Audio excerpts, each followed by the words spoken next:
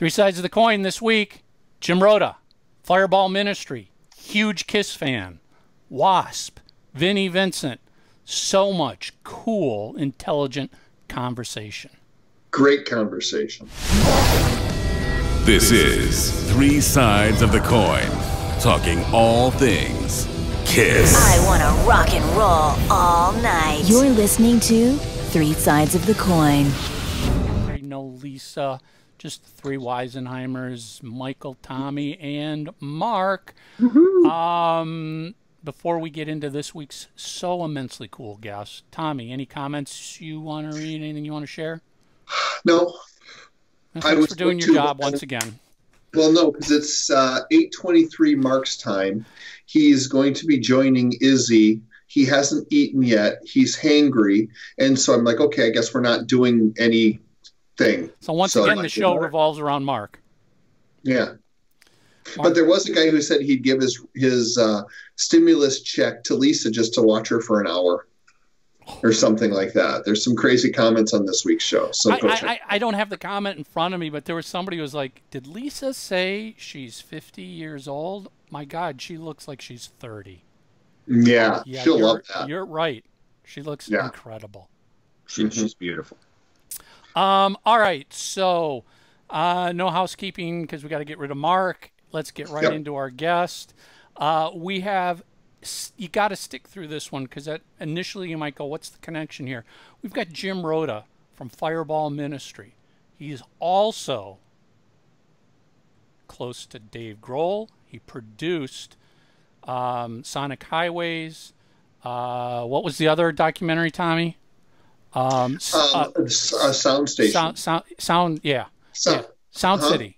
Sound City, sorry. Yep. Sound City. It's amazing. It's all about that particular studio that so many bands and artists recorded in. Yep. And Jim's just a huge, serious KISS fan here. He knows right out of the box. Out of the box. Oh, and if that's not enough, we give you a mini Wasp podcast right in the middle of this. Jim and Mark take off and talk Wasp. It's just a couple minutes. But, look, a lot of the fans out there realize the Blackie's brilliance, and I think they'll appreciate it. And we didn't go on for too long about that, but fortunately, Jim is brilliant musically, unlike these two freaking dolts I have to see every week. And look, we got to talk a little Wasp. So and we find out what Jim thinks of Vinnie Vincent. Unfortunately. Again. All right, let this roll. Trust me when I say we loved this interview. It was phenomenal. Let it roll. Jim Rota, Fireball Ministry. Want to get your official Three Sides of the Coin logo and shocker tee? Now you can. We ship worldwide. Get yours online at shop.threesidesofthecoin.com.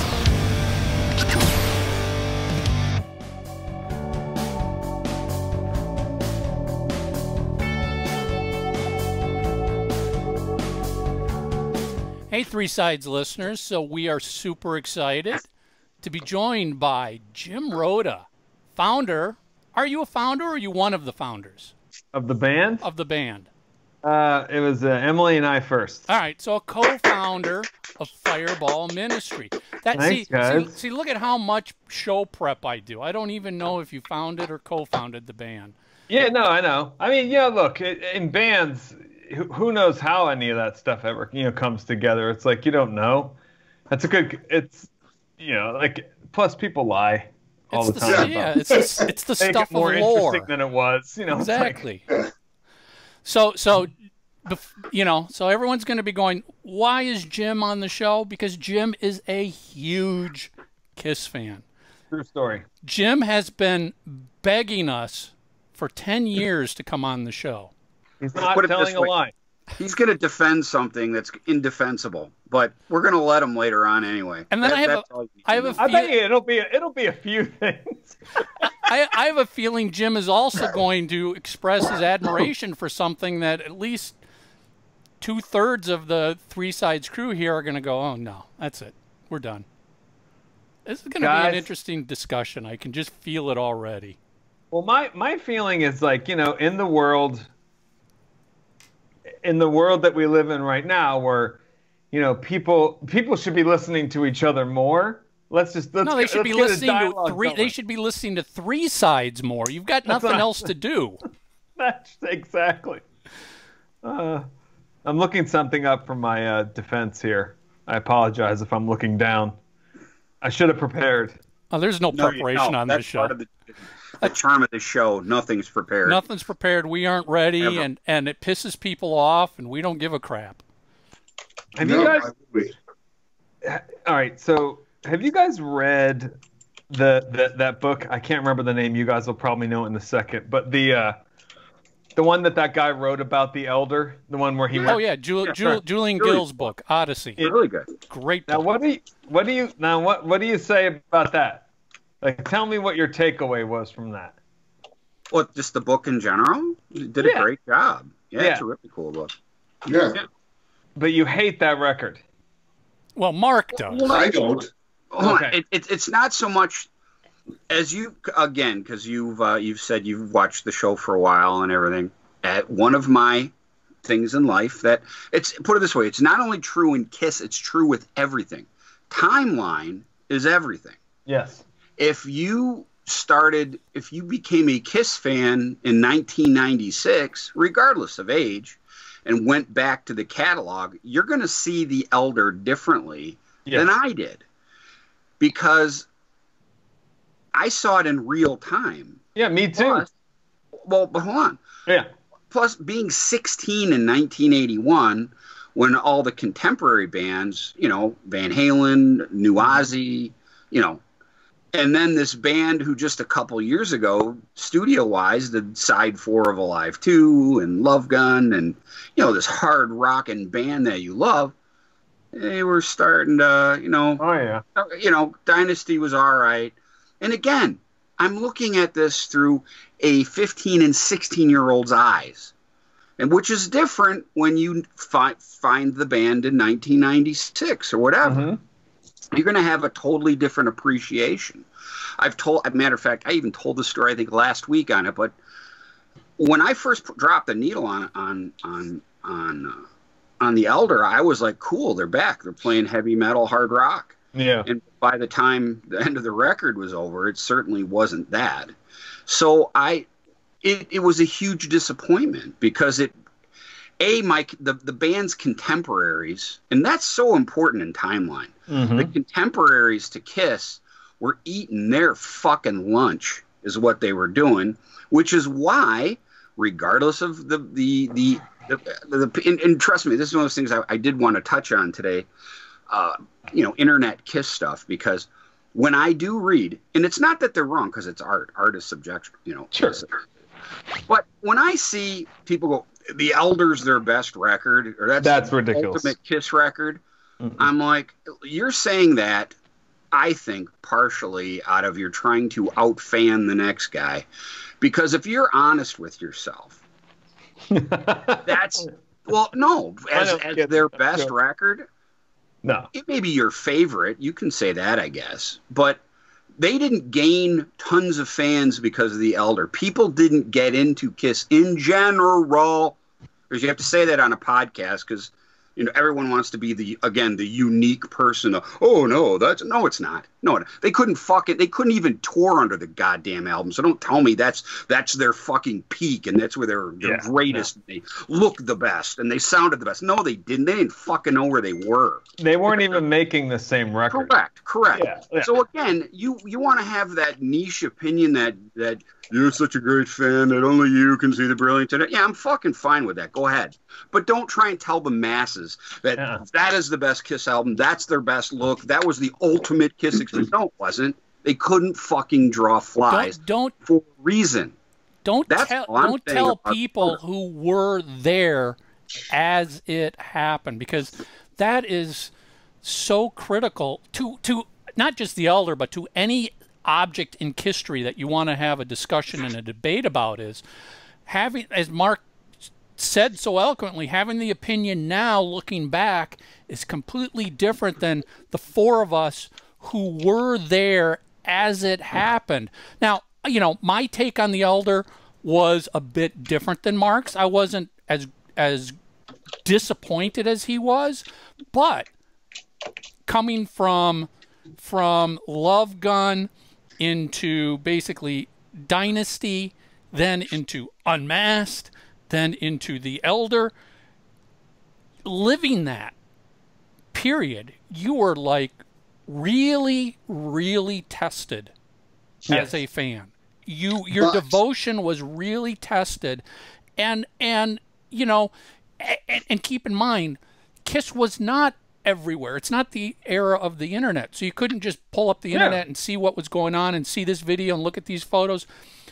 All of a sudden, KISS was basically disappearing from everything by 1981, other than the pictures that were showing up in Super Teen and 16. But even that, as a rock fan, you're like, yeah, but he's right next to the Bee Gees and Leif Garrett, and that's not really cool. I love it that there's photos that I could see, but why am I not seeing cool stuff in rock magazines?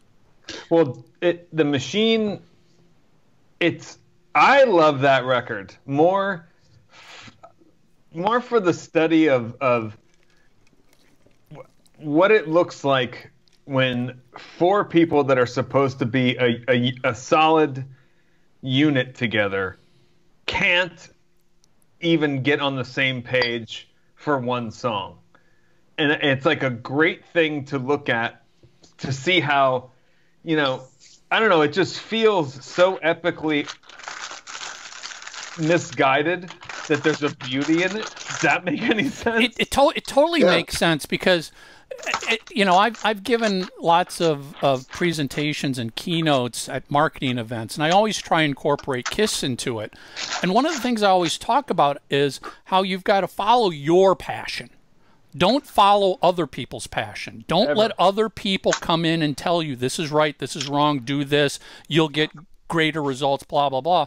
It's something that we follow every week on this podcast. We don't care what our listeners think. We do what we love.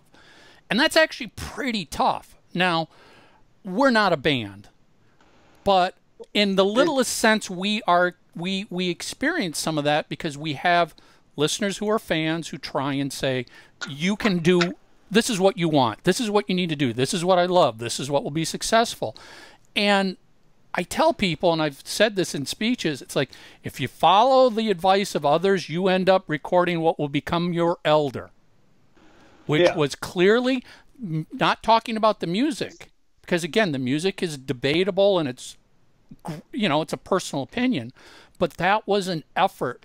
Even the band admitted back then, they recorded that not for themselves. They recorded that to try and impress critics and label people and everybody else around them. And it was an utter failure to their fans, who go, this isn't KISS, this isn't what I want, this isn't what I like. So, you know, that a study into that is really beneficial for the Elder. I think, you know, I think every recording artist out there, let's be honest, I'm sure every major band that's been around 40 to 50 years has an Elder in their catalog. At least one. At least one. So study that. Study how did that come about? Why did it come about? What did the end results look like?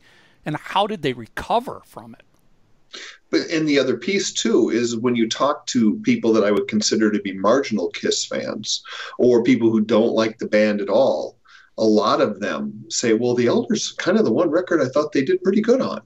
Yeah, because I think that's interesting too. I love that. I love them because they are, you know, the original lineup of that band is the quintessential band dynamic from the outside and also from the inside. Like, there's always one member of the band who's got to have some kind of business sense, and we all know who that is in the band. Then there's got to be one member of the band that is, you know, universally appealing, and we all know who that is. And then there's got to be a member of the band that is unquestionably cool by anyone's standards, and we know who that is. And I'm going to let you know who my feelings are of those people because I'm saying you know who that is. And then there's, one member of the band that kind of doesn't matter. It's fine. And we know who that is. Right. See? It's like so weird, but that's like every band has to have that. Like to me, I'm always looking in every band I see and I'm like, who's the Gene, who's the Paul, who's the Peter, and who's the Ace? Yep. Every band I listen to, I could tell you who that is in my band. I could tell you who that is in bands who I work with a lot or whoever, or I'm friends with. It's just funny. I'm going to tell you one other Elder thing, and then we have to talk about it anymore if you guys don't want to. No, I tell you what. See, that's the one thing that people dismiss when we start talking. I find the Elder just as fascinating as you do. Yeah. I have a different appreciation for the Elder than the types of fans who say it's the greatest thing since sliced bread. Yes. Again, not to beat a dead horse, but what I said earlier is that's the part that perplexes me. That's the beauty behind being a KISS fan is this. Yeah. The line doesn't do this. No. The line is like this. There's peaks and valleys. I find the Elder fucking fascinating. I think that, especially, and that's one of the cool things about being a KISS collector, like demo-wise and stuff. They had the goods to come up with a good record right about that time. Oh, yeah. But they didn't. They bought into Ezrin's, because keep in mind, and the backstory behind the Elder is incredible.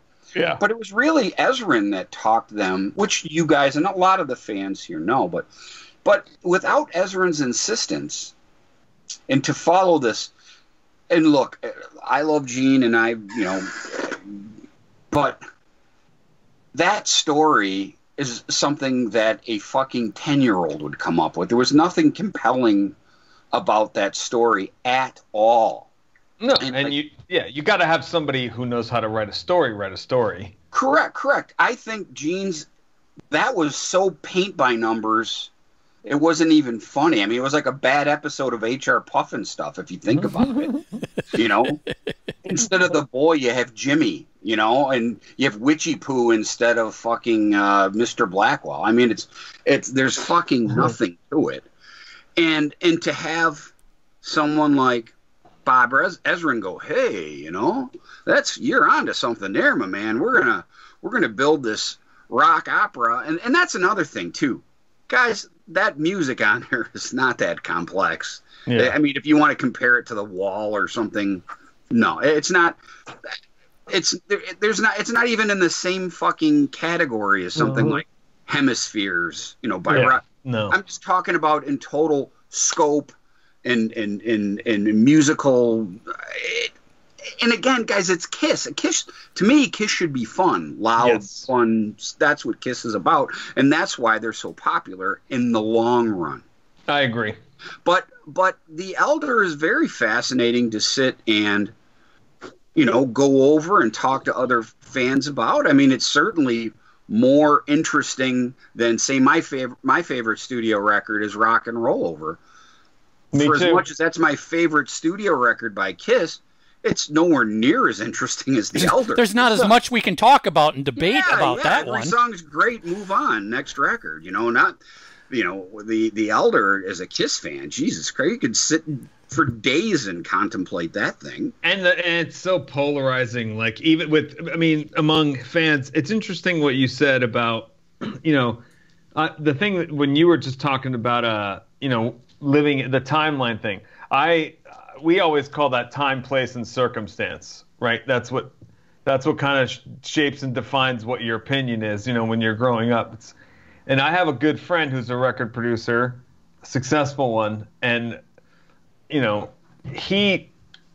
one of those guys that, he's older than me, 10 years older than me, and he'll do the same thing but call bullshit on Brian Johnson. He'll do the same thing. Because he was there when that happened, and he was an AC/DC fan when Bon Scott was the singer, and then Bon died, and it's like the Van Halen and Sammy Hagar thing. Like, there's some people that'll just be like, I can't accept this. Yeah. Yeah, I get all that, but that's I don't think those are fair examples, though. The other two bands, like when you said Sammy and Dave, and then Bon and Brian, those circumstances are totally different than the KISS circumstance. And again, this is what makes the Elder so fascinating. Gene and Paul wanted, which I think started on Dynasty, actually. They suddenly wanted to be taken a little bit more serious. Yep. I think that was also the case on Unmasked. I thought they wanted to like write pop music, and at the time, look what was going on in 1980. I mean, that super sheen sort of poppy sound, and I honestly think they thought that it was going to be an easy transition to some degree. Yeah. I guess I can't say they thought that for sure, but I think that's what the general. Well, Mark, that's a fair statement, especially when you look at I Was Made for Loving You, the previous album. I mean, Paul comes right out and says, I wanted to see if I could write a disco song, and I did, and all of a sudden, it's a huge hit for them. You can't tell me he's not going, wow, I can do that again. That was easy. I'm just going to write up. Our next album is going to be nothing but I Was Made for Loving You songs.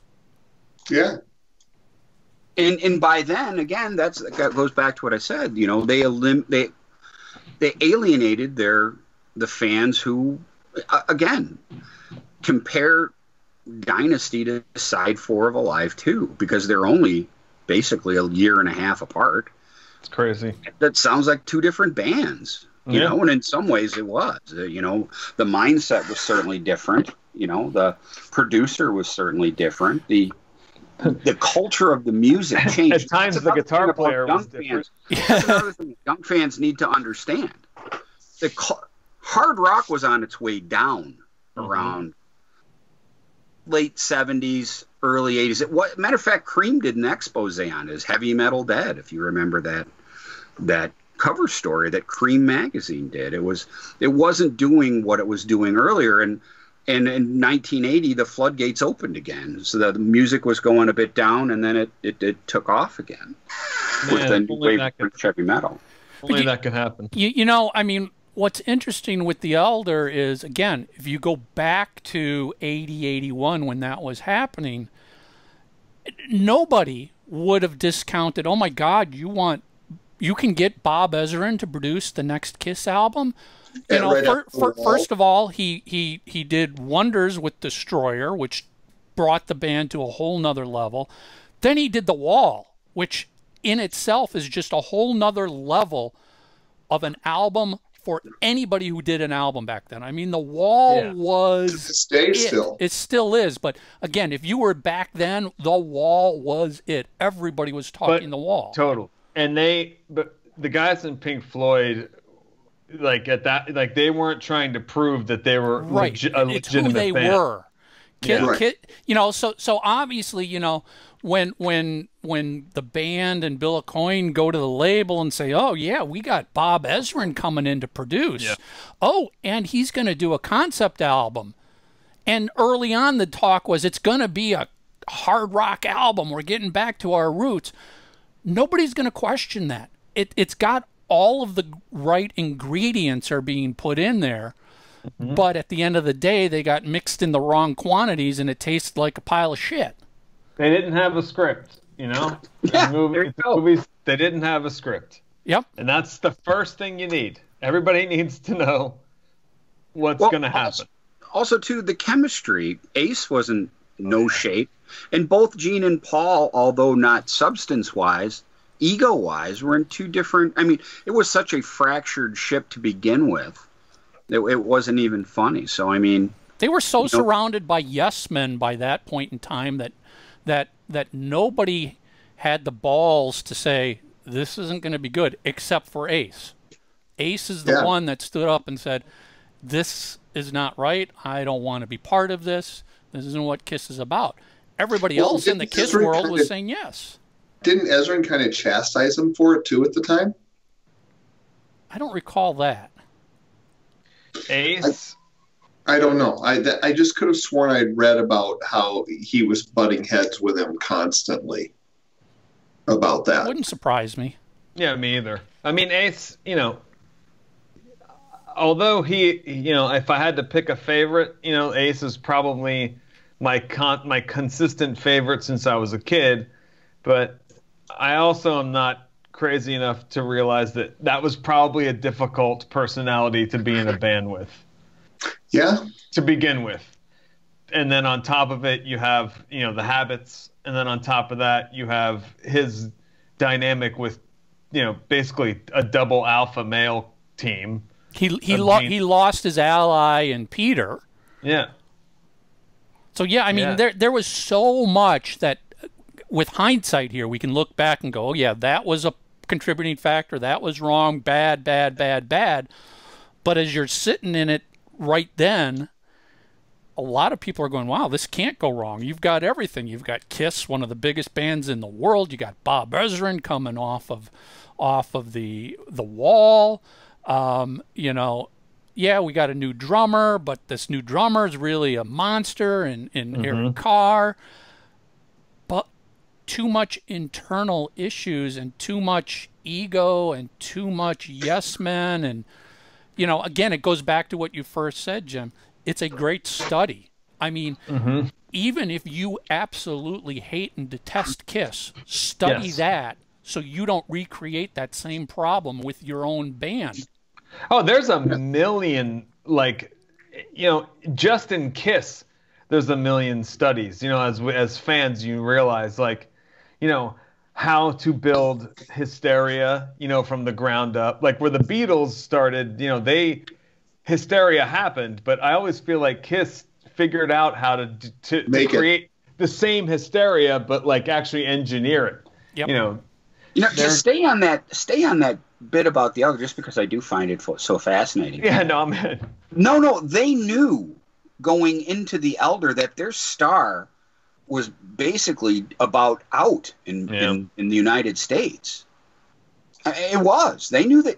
There's a reason they didn't tour the the Unmasked. That didn't happen, guys. If you're KISS and you're a coin back then, if and I'm just throwing the song title out, if Shandy was top 5, you don't think they would have said, "Fuck Europe, we're playing all over we're touring the U.S." Yep. Oh, guy, again, this does not get brought up enough. The fact that they knew their goose was cooked, and that's why they did what they did. They already said, and the way they were looking at it was, oh, we saturated the market. You know, I mean, all this bullshit, instead of, oh, our latest record barely went gold. Yeah. And we just come off a string of platinum records. We barely went gold with the new one. That's the reality, not that it's oversaturated. Your records weren't selling. You did oversaturate, but all this is on you, not the record buying public. Yeah, but no one's. I mean, and at that point, management's never gonna walk in and tell you you're doing anything wrong. You know, they're never. No one was walking into that office. A good manager would. That's what. Hold on, I'll give you a great example. When Doc McGee years later told Paul, Mike, you know this story well, you stink, towards the end of the original farewell tour. Couldn't go anymore. That's a manager doing his job. Yeah, I agree. That's the difference. But it takes a lot to get to that point, you know, and especially if you've had those years of success with that artist, it's like, you know, you're just trying to maintain, like it's all so volatile anyway, especially when you have 4 pretty distinctively different personalities in any band. Like it's always a weird dynamic. Like no one ever feels, you know, listen, anyone that wants to strap on a guitar, get on a stage and jump around like an idiot, there's already a lot of shit wrong with you that you're probably not dealing with. So, you know, that's why it makes it easy for musicians to be addicts, because that's usually like the thing that's available to you at all times from other people. And it helps you, helps you get over the weird shit. And then, Gene and Paul were lucky because they could control themselves, but not everybody's that way. That's tough. Can you imagine if Gene and Paul had addictions like Ace and Peter? The band, first of all, I don't think ever would have made it past the Elder era. It would have disappeared. No, I mean, you just basically described the New York Dolls. It's like, yeah, the New York Dolls could have been amazing, but not one of those. There was no Gene or Paul in that band. Not one person anchoring them to the universe. That's a great study in itself, because I like the New York Dolls. Whenever I say like I love a band, that means I have like tons of bootlegs and stuff. I mean, I've got the first couple Dolls records. It's funny because when Tommy and I, when we were with Bryn, we were talking about that album. I've always said that that was the wrong producer. Rundgren weakened those songs. They needed someone like Eddie Kramer who would have brought the guitars up, tightened up. And that was another thing, the rhythm section needed to be tightened up. Look, I get that they have that scrappy sort of. I get that, but if you listen, I'll give you a great example. Probably the kings of scrappy liveness are the Rolling Stones, but when you're pop pop pop pop when they're, that's tight, baby. That's snappy.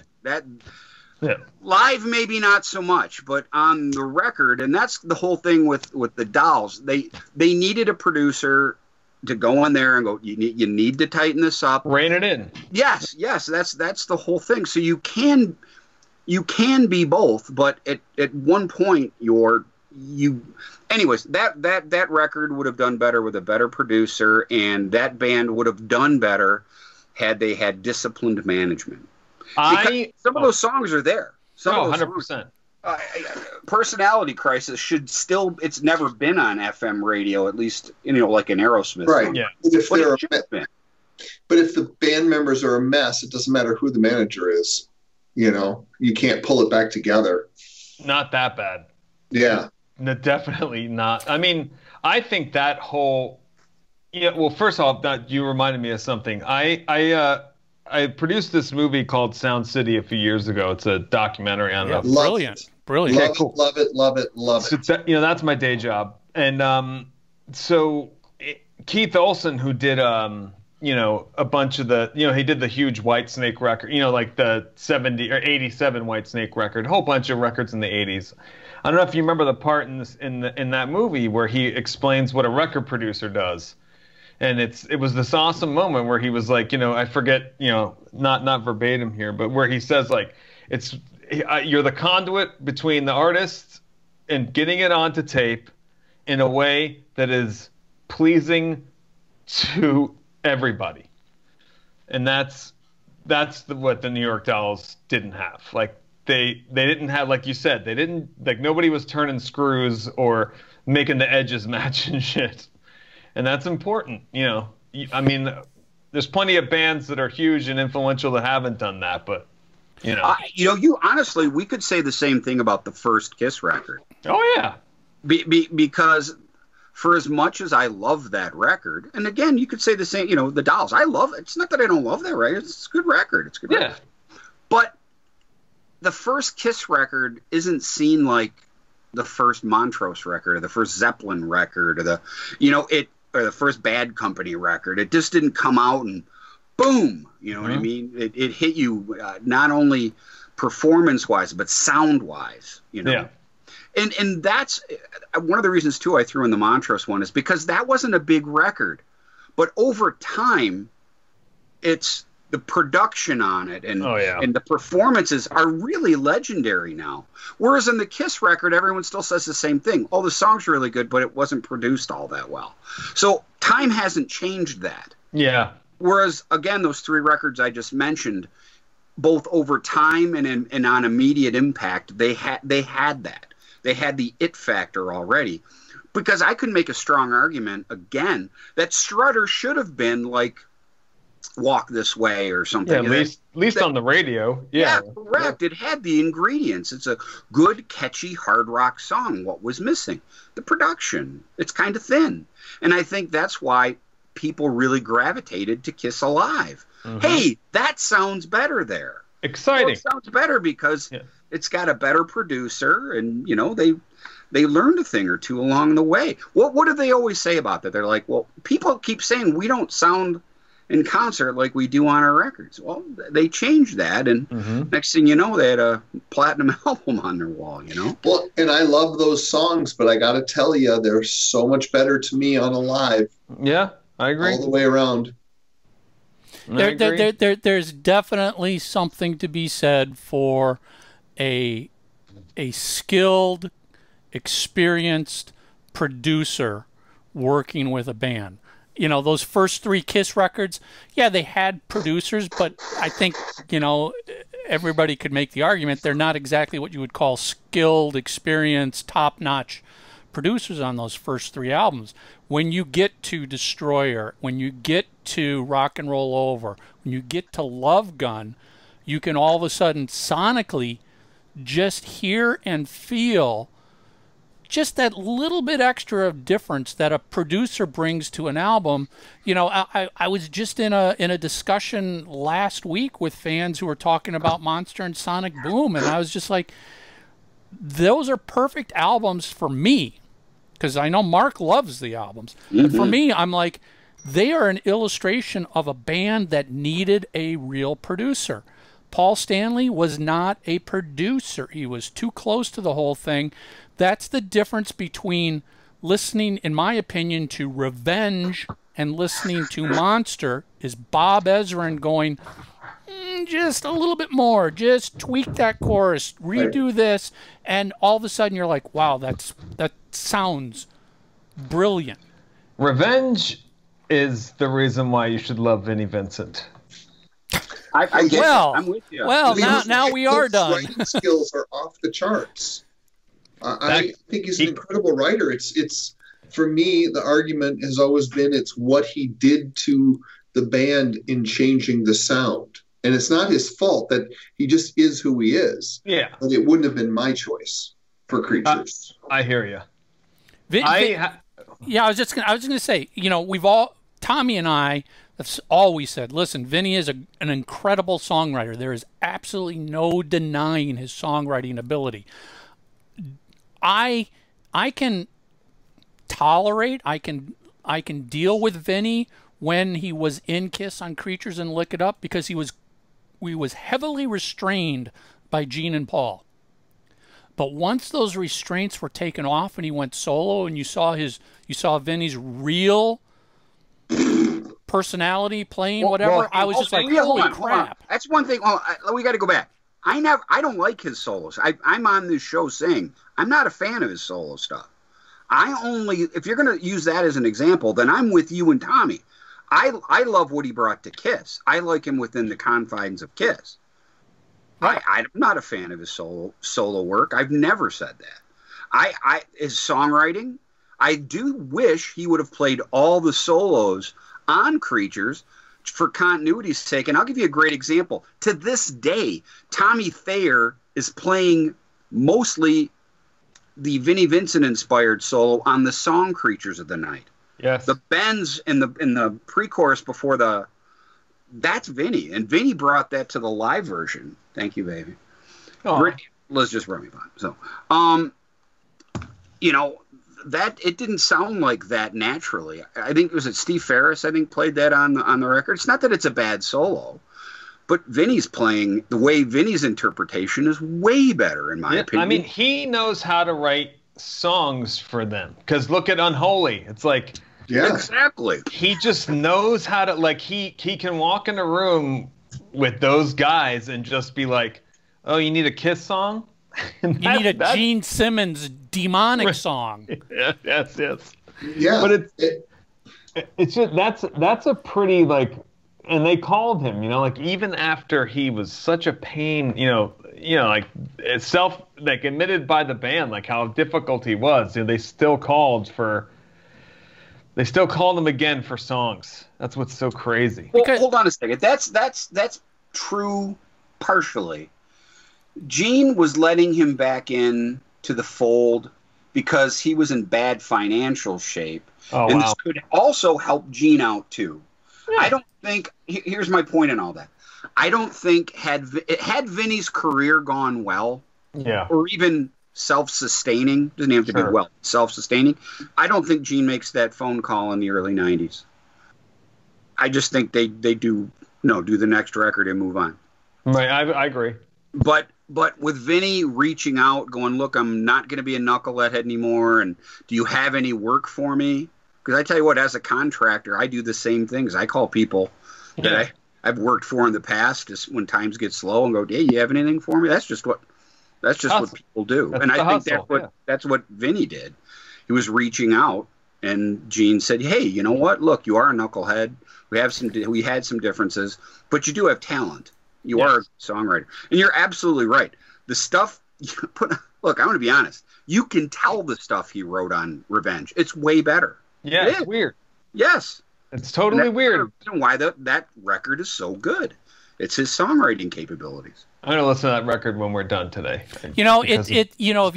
When you bring in a combination of a great producer and a great songwriter, you can do wonderful things. I mean, let's go back to our first interview we had with Michael James Jackson, where he said, I'm producing Creatures, and I knew these guys, Gene and Paul, didn't have the songs.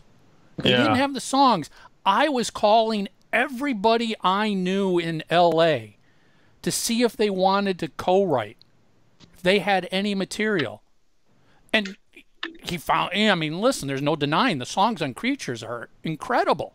Bryan Adams. Yeah, like so many.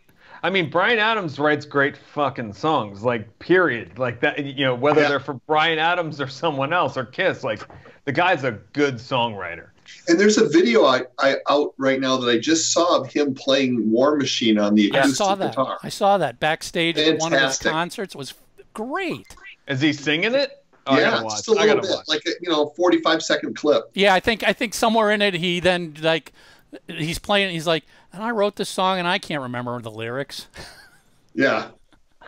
By the way, Eric said that John's a great guy. See? Yeah, him and we toured with Alice Cooper, our band, years ago, and a funny Eric story. This is why I've always liked Eric. 2 reasons. We toured with Alice Cooper, and Eric was the drummer in the band at the time. It was like right when he was kind of transitioning into KISS full time.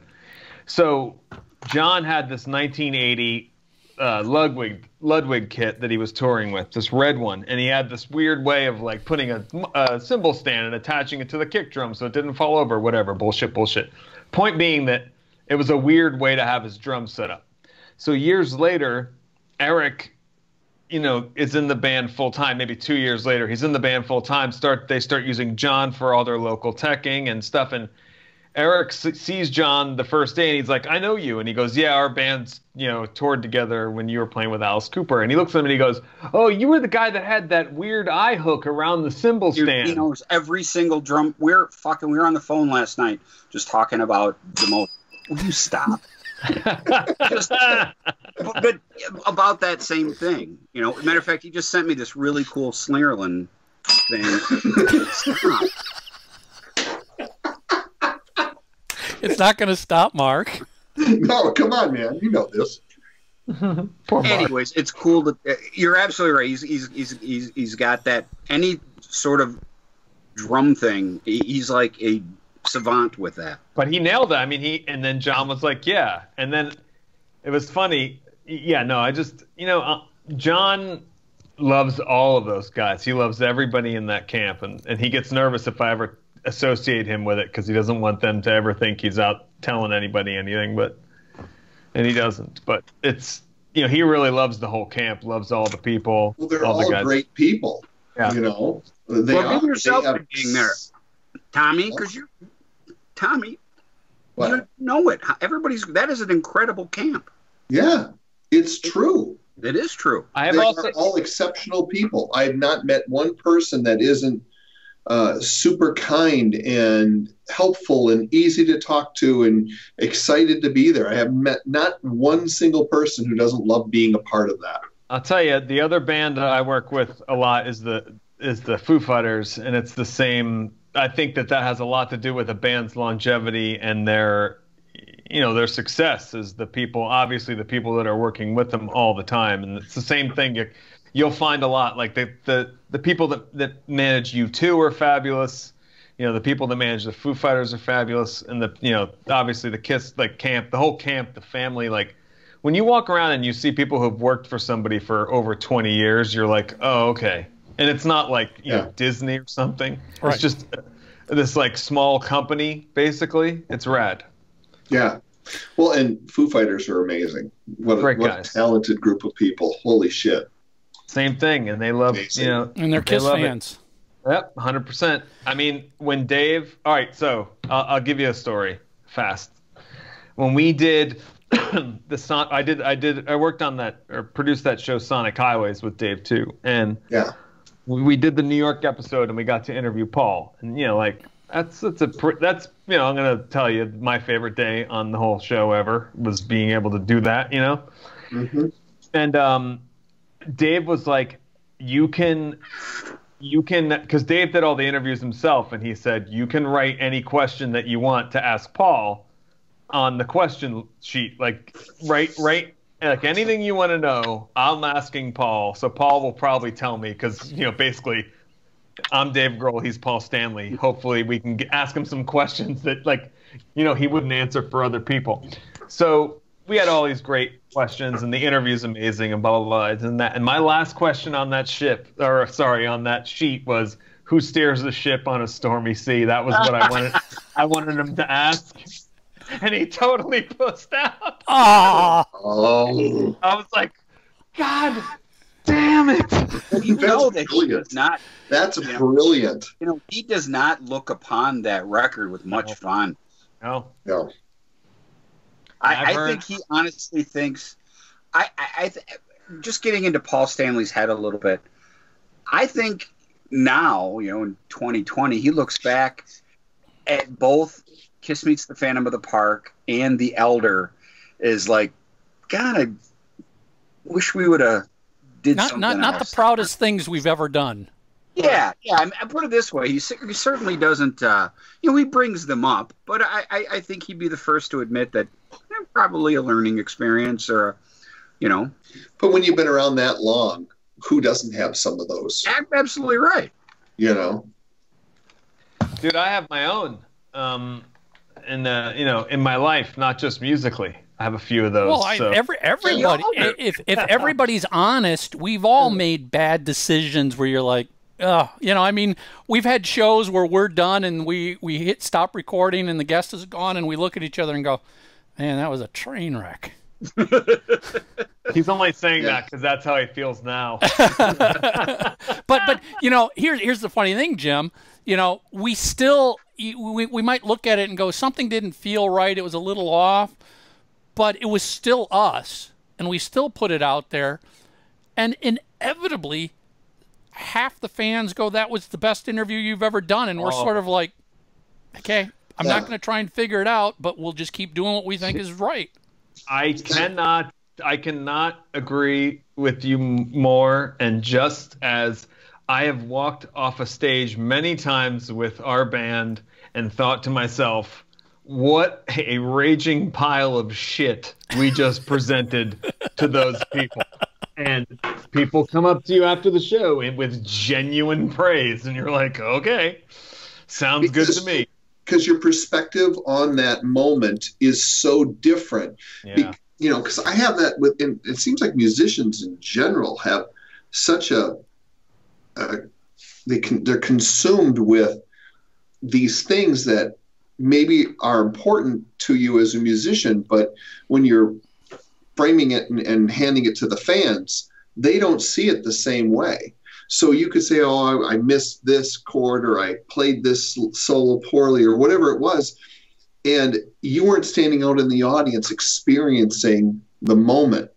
Exactly. And that's the difference. You're right. It's like, Most of it's the magic. It's like when I said, I remember I told somebody, when I went to the Hot in the Shade tour, just to keep it on topic here.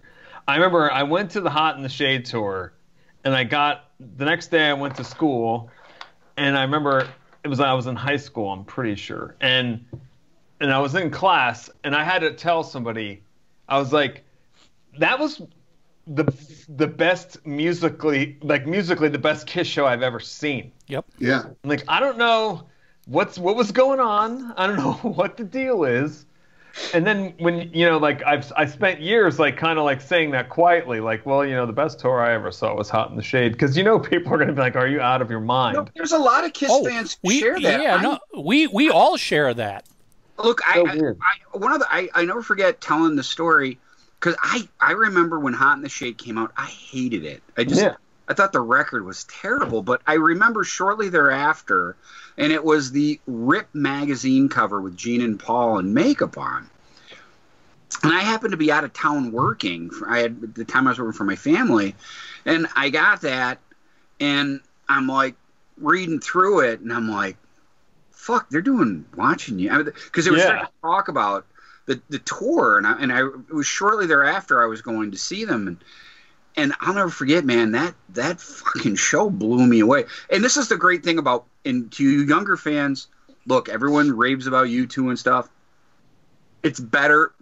It was better for concerts before YouTube, because we all remember, and I Want You, all of a sudden, the fucking, although it was the crappy logo, it was still fucking cool when that thing came up during I Want You, because you didn't know that. Nobody expected it. Nobody expected. And again, going back to the whole timeline thing, I went to every tour through the 80s. I went to every tour from Creatures of the Night up until Sonic Boom. Yeah. And prior to the Hot in the Shade tour, in my opinion, the tours were getting worse and worse and worse. As much as I love the Crazy Nights album, the Crazy Nights tour was the absolute piece of shit tour in my mind. It was super short too. It was a short set list. Nothing was exciting about it. But so all of a sudden, the Hot in the Shade tour comes around, and I'm going to it because it's a KISS tour. I got to go. Yeah. Like Mark, I wasn't overly excited about the album. The album was one of those, going back to the talking about a producer, where you're just like, this just doesn't sound like a well-produced album. But you're at the show.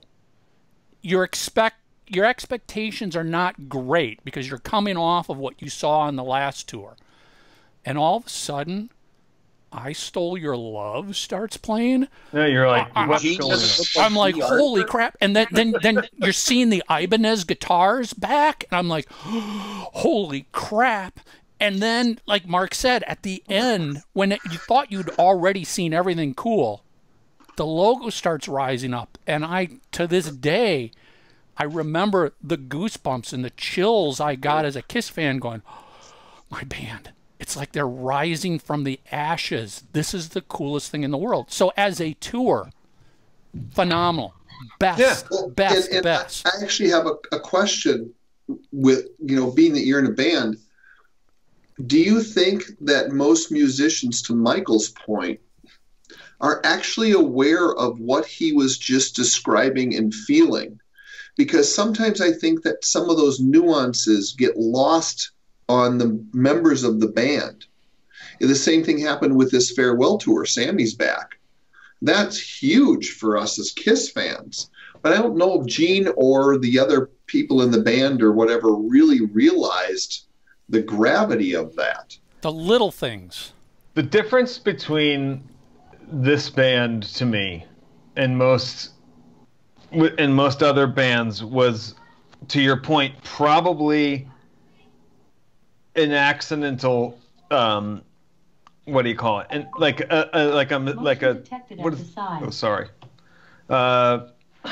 you call it? The happy accident? Yeah. That they were superheroes, by accident. Because if you put that in front of people and something that looks so larger than life, and you build personas for each member that are basically your guide to know what their personalities are. Like when you look at Joe and Steven and Joey and Tom, you know, like, you know them because we're dorks and we care about the people's names and bands, but they don't, it takes time for you to develop like what their personalities are and what their role is on stage and who they, you know, who they are in the band and their thing. KISS gave that to you right up front. Like, there was an origin story. It's like the only band where each member has an origin story, you know, whether it's a complicated one or not, you know. And so it's going to lend itself to imagination way more than any other musical experience. Like, your imagination is going to go crazy, like we all did. You saw the album cover for Alive 2, and you saw Gene's face on that, and you were like, this is a person? Like, that is the demon he's pretending to be. Like, well, and it feels that way to this day for me, because you can be talking to one of them, and it's no different than having a conversation like we are here. And then 2 hours later, out they come from the dressing rooms and all of their stuff, and you're just like, still to this day, I'm just like, yeah, this is so awesome. You know, for me, I think what it gets back to, you know, I got into KISS '76 when I got Rock and Roll Over, you know, and I was big into wrestling, which wrestling were normal people with these alter ego characters that all they did was live that character, because, you know, back in the 70s, you didn't know what was going on really behind the scenes in wrestling. You didn't know everybody was just a good guy and they were playing bad. You know, and Superman comic books and everything else that were out and around during the 70s. With KISS, they were truly real superheroes. Yes. They weren't, you know, I'm sorry, Superman and Clark Kent are not real. They're just not. They're in a comic book. I know that. I know it's just imagination. But with KISS, it was really a superhero, because that's an actual person up on stage doing this. And, I can be that. And there's a secret identity that they are keeping secret from the world. Coolest. And the media's trying to get that picture of them. And oh my God, I just saw a picture of Gene with a napkin over his mouth. You know, in the 70s, that was the coolest thing in the world. Ever. Was just to, you know, see that kind of photo. Dude, it was so powerful and good that another band was able to do it later and also pull it off, which was the Slipknot guys at the beginning. You're like, we'll follow that exact same model, and it's so good that it will work again. It's the same thing. I was same with Ghost. Yeah, exactly. Well, even to a smaller degree, because they weren't total alter egos. But, you know, Motley Crue had a bit of that, too. Yeah. They certainly pressed that for Shout at the Devil. Something all of us, because although, Jim, we're a little bit older than you are. Yeah. I'm doing a lot of, with some of this downtime, one of my favorite things to collect are newspaper clippings, and I'm really crazy on it. Anyways, I was just going through something and I totally forgot about this. This was from like the Detroit Free Press. Like, they used to have this thing in where fans could write in. So I mean, it's a major newspaper, but where people sent in this thing that you know, basically the jig is up. We've finally figured it out that Van Halen is KISS without makeup. Amazing. You know what I mean? That kind of... Again, I totally forgot I had that clipping, and I was like... You need to share that. This is 1970. You know, it's sitting over on my desk. It's not something I can go grab readily, but... you know, because even on the 3 Sides page, I've been putting some stuff up. Yeah, I should have taken a picture of that one. Matter of fact... I know Michael and Tommy probably saw it. I don't know if you have. Back in 1996, MTV censored the Shout It Out Loud. Again, going through all this stuff, I forgot about that. And I'm like, you got to be kidding. I mean, especially what in literally a couple of years difference, especially with the hip hop videos and the AKs and the drug use. And I'm like, geez, oh man, you guys censored basically a guy in a clown costume breathing fire. Who's been doing it for 30 years? Yeah. Well, I mean, literally, what's the difference between that? Seriously. You want to talk about MTV? how many times did you see, like, in Motley Crue videos or something, someone blowing fire or something? Yeah. That happened all. I just thought it was weird. You know what I mean? But it was that was an actual news story. The cool thing about KISS is that they've always been, I mean, and I'm sure they wouldn't agree with this statement, but they've always been underestimated. And I think that's also part of the whole thing of why they have such, you know, fans that are so into them. It's like most of, you know, like I was very underestimated as a youth, and you know, it's kind of like that thing and what you said before, you know, keep the opinions out of your space. You know, anybody who's telling you that you're a crazy person for thinking that you can do something, they're, you know, I forget what you said before when we started. No, I get what you're saying. Yeah, you know, I would actually say, though, I think Gene and Paul will admit they've always been underestimated. They've always been the underdogs. They've never been, this leads up to why the Elder happened. They've never been given the dues for being songwriters and musicians. They've always heard it's just bombs, pyro, and makeup. Well, no, it's not. And they proved that during the 80s when the makeup came off, and they sold 10 million albums in that decade alone with no makeup on. But as fans, yeah, we've lived that. I mean, we've talked about that so many times, especially, you know, I remember 1979 and I'm in high school. And, you know, my fun little story was I finally had gotten around to getting some cash to join the KISS Army, and I sent it in. Well, that was when because KISS was bottoming out by 79. Right. They closed the KISS Army. It was closed. It was no longer operating. They sent me back a nice letter that said, we're sorry, we're closed, blah, blah, blah. But here's a couple things for you to say we're sorry. And they sent me like a Love Gun iron-on transfer and a Dynasty Tour t-shirt. Huh. And I remember high school going, you know, I want to wear my KISS shirt to school, and literally having to stop and go, am I prepared for the shit I'm going to take walking into high school in 1979 with a KISS Dynasty t-shirt?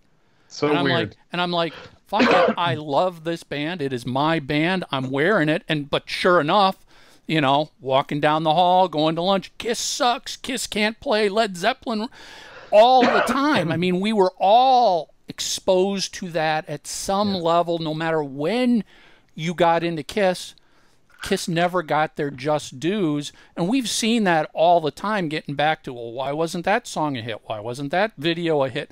Because the industry never took them seriously. Yeah, it's true.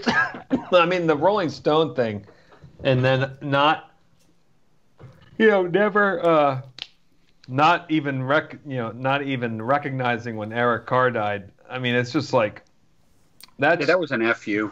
That's the worst one. I mean, that like left, as a fan, that left the worst taste in my mouth for that magazine. Like, I've never really kind of recovered from that, for that magazine, where you're just like, you know what, this guy made millions of people happy, millions of people, and fuck you. Yeah.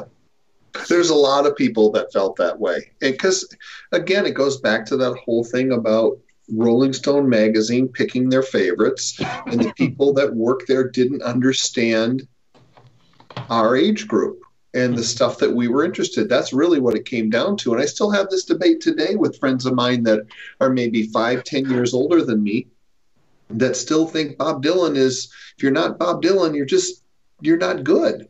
And it's like, well, there's nothing wrong with Bob Dylan, but he didn't speak for my generation, and it's just not the same thing. It's also not fucking fun.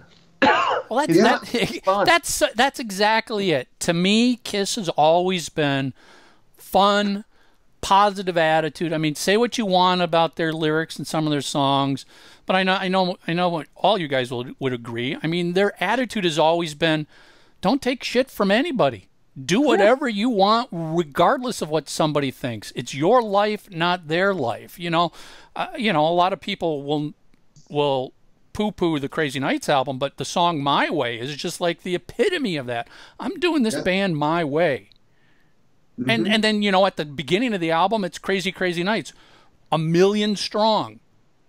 Sorry, you can't deny that. There was, even in what some people might call their lowest period, there was still millions and millions of fans but that even were believing in them. That was kind of that, you know, that this genre of music in the 80s was getting such a, you know, for the most part, it was just the sensational part that, you know, like the devil shit and all that crap that was getting the attention. When, if you listen to a Dio record, I mean, it's like Tony Robbins for 13-year-old boys, you know, like stand up and shout and stuff. I mean, like, you know, it's like. That's a great description. But I mean, honestly, all it is like Dio's telling you, like, you kick ass and you know you can do it. And you know, well, don't you think though? Let's get off on a little tangent that way. I thought after Last in Line, Dio was really a parody of himself. Yeah, I mean, we again, not to be douchebag, and you can, you know, get the bell ready, but we toured with Dio, and I love it. He's already into this bit. And actually, you know the and you can, if you ding for this person, she'll be really happy. But the reason why we got introduced was because of a mutual friend named Megan Sweeney. And yeah, there you go. See, she'll appreciate it. But Michael, she flew in from Colombia for work right to our show with Dio at the can't remember where it was in San Francisco. But anyways, long story short, Dio became, you know, like everybody in our band got pretty close to him because he was such a good person. And you're right, like it did become like, you know, it became a thing. Look, I'm yeah, I know. As Mike and Tommy know, I mean, anything Ritchie Blackmore, I love. Obviously, Black Sabbath's one of my all-time favorites. I'm a totally geeky, huge mega fan. But if I'm honest with myself, after Last in Line, you kind of it's funny. It just kind of rainbows and dragons, and you know, it was just like it. Don't get me wrong. Strange Highways, I dug. Yeah, there's some stuff. Yeah, every record, there's always a couple. Yeah, but that's it. But you know, at the same time, the whole power metal thing, and it just, I don't know. I stayed a fan. I bought all the stuff. It just it wasn't as special to me, and I still to this day refuse to call the Later Day Heaven and Hell. No, it's Black Sabbath. It was Black Sabbath all the way to the end. And I think the song Bible Black is one of the greatest Black Sabbath songs ever. And that's, that was later on in the career on the Heaven and Hell stuff. But that Dio always kept it in him. But I mean, at times he believed it. He believed it, like no matter what, which is why people, it's like anybody that could be successful in music in my advanced years here, I've realized even the bands that we've toured with that I don't particularly like their music, it's like if you believe what you're doing, you're making great music. Like if you can, if you walk off the stage every night or you walk out of the studio when your record's done and you're like every piece of In Here is in that, then it's good. Whether I like it or not. It's going to reach the correct people. My biggest issue with Dio was exactly what you just said, Mark. I was completely turned off by the whole sorcerers and, unicorns and shit. It just doesn't do anything for me. Yeah, it lost me then too, Tom. Put it this way. I still bought the records, but it wasn't something that, because at that point, honestly, I was buying the records hoping I'd get a couple tunes that I like. When he was switching to Greg Goldie and the band was rotating, this is the same but different. The Holy Diver and Last in Line in some ways are like Blizzard of Oz and Diary of a Madman. They're both done by the same bands. They were done fairly quickly, that catching lightning in a bottle sort of thing.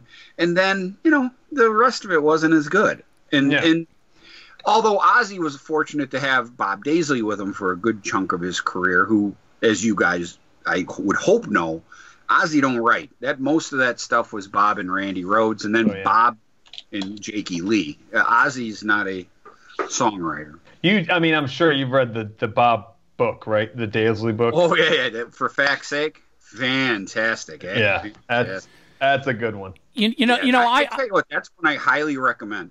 I would love to add to. Listen, there's no denying it. I'm a big fan of 80s rock, 80s metal, but to what you're talking about with Dio, almost everything by the end of the 80s was turned into a parody. The 80s started out, I mean, look at Motley Crue, Shout at the Devil. There's nothing more real, honest than that.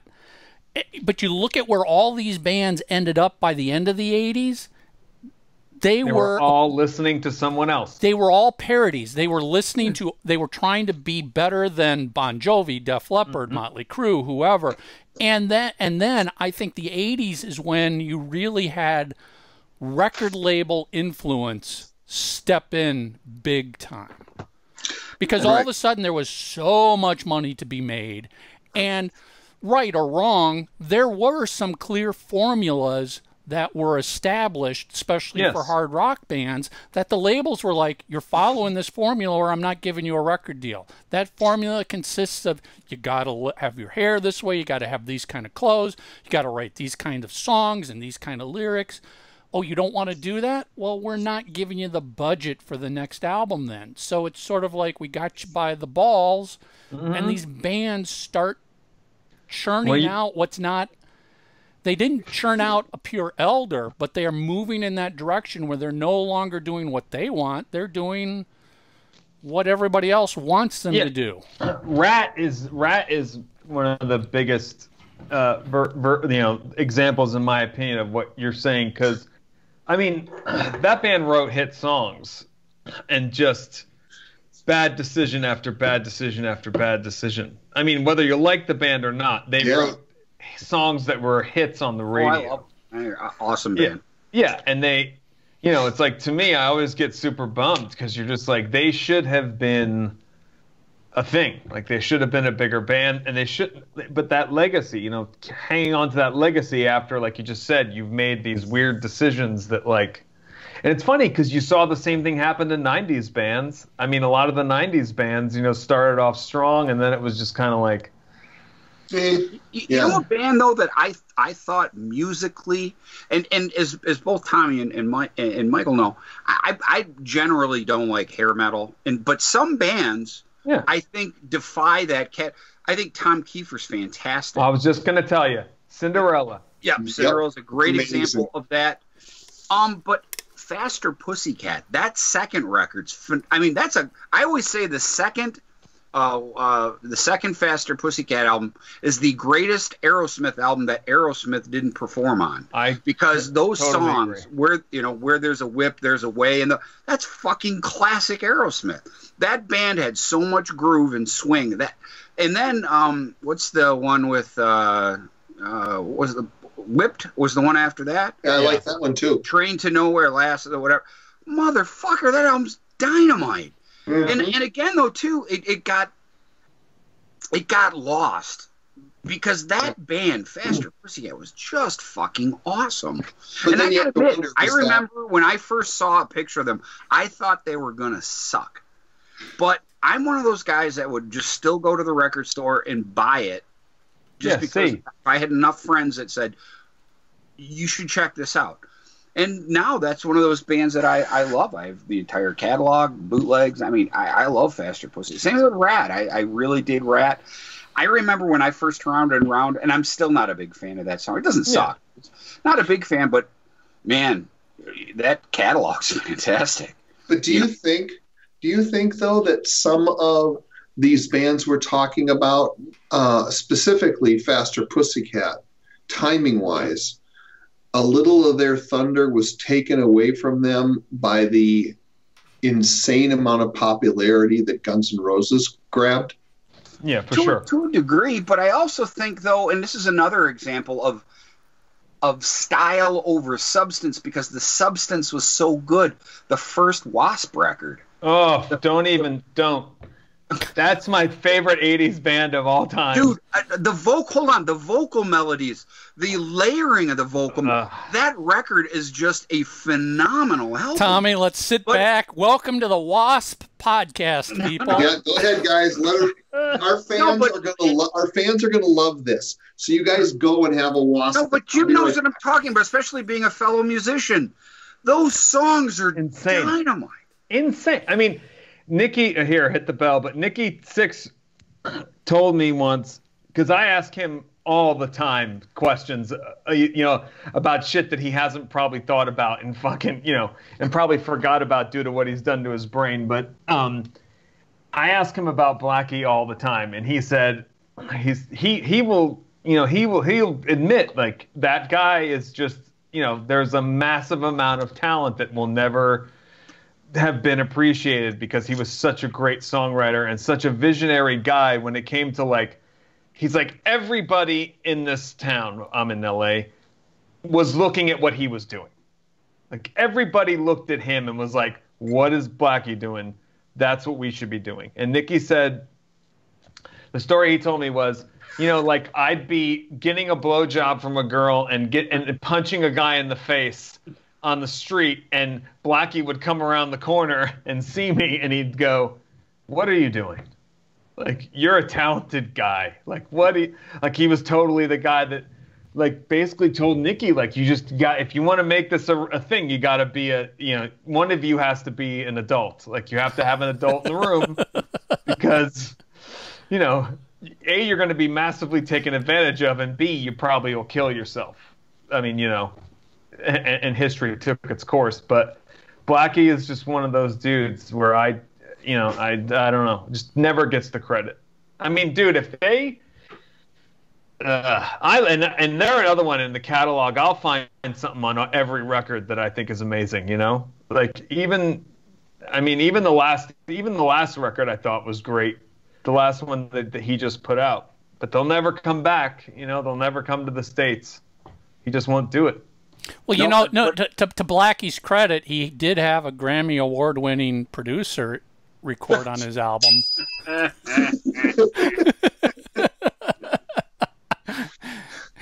Inside joke to Bob. Yes.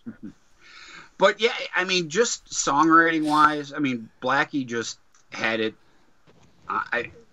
It put it this way: it was too good for the genre. That's totally right. Yeah, it's in the skill level. It just everything about it. I don't know how that didn't get. Well, I do know how. I think people didn't take it serious. They didn't judge it on the music. They judged it on the album cover.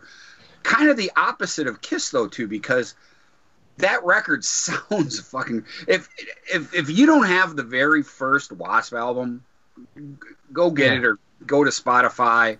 Or stop I Want to now. Be Somebody. There's another song. How come I Want to Be Somebody isn't on classic rock radio and all the time? But to your point, I mean, when Wasp came out, because I was huge into Wasp the first few albums. I kind of lost it over the years. But, when they came out, they were known for basically two things.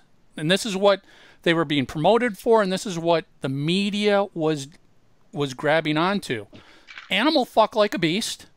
Yeah. And strapping women on stage and throwing raw meat around. It's like, to Mark's point, you're not getting noticed for your songwriting because you're so extreme in a couple of these things right out of the box to shock people.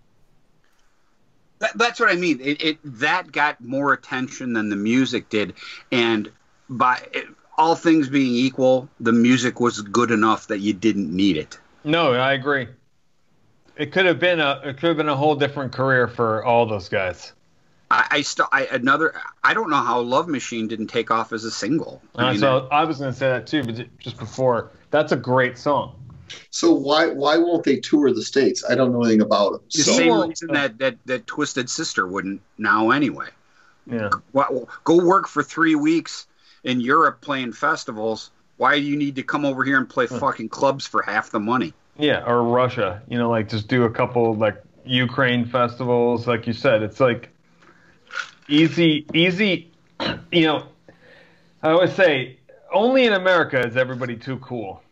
Only in the States are fans too cool to like the music that they want to, that they like. If that makes any sense. Yeah, but I guess I was surprised that not even in the Midwest that they wouldn't have enough following where they could. But the problem just is promoters in general in the U.S. aren't going to pay bands the money they need to be able to go on the road in the U.S.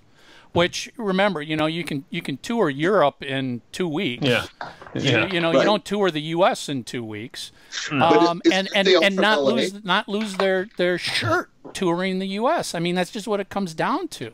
Yeah, like for our band, I mean, like we can go to, you know, we could go do 4 festivals, and you know, like genre festivals. You know, like stoner rock stuff and desert rock stuff. And we could do 4 of those in Europe in 4 different countries and make as much as we'll do on like a Southern States run here. You know, so it's like, again, like why not just go do it easy with fans that actually are like super amped to see you there?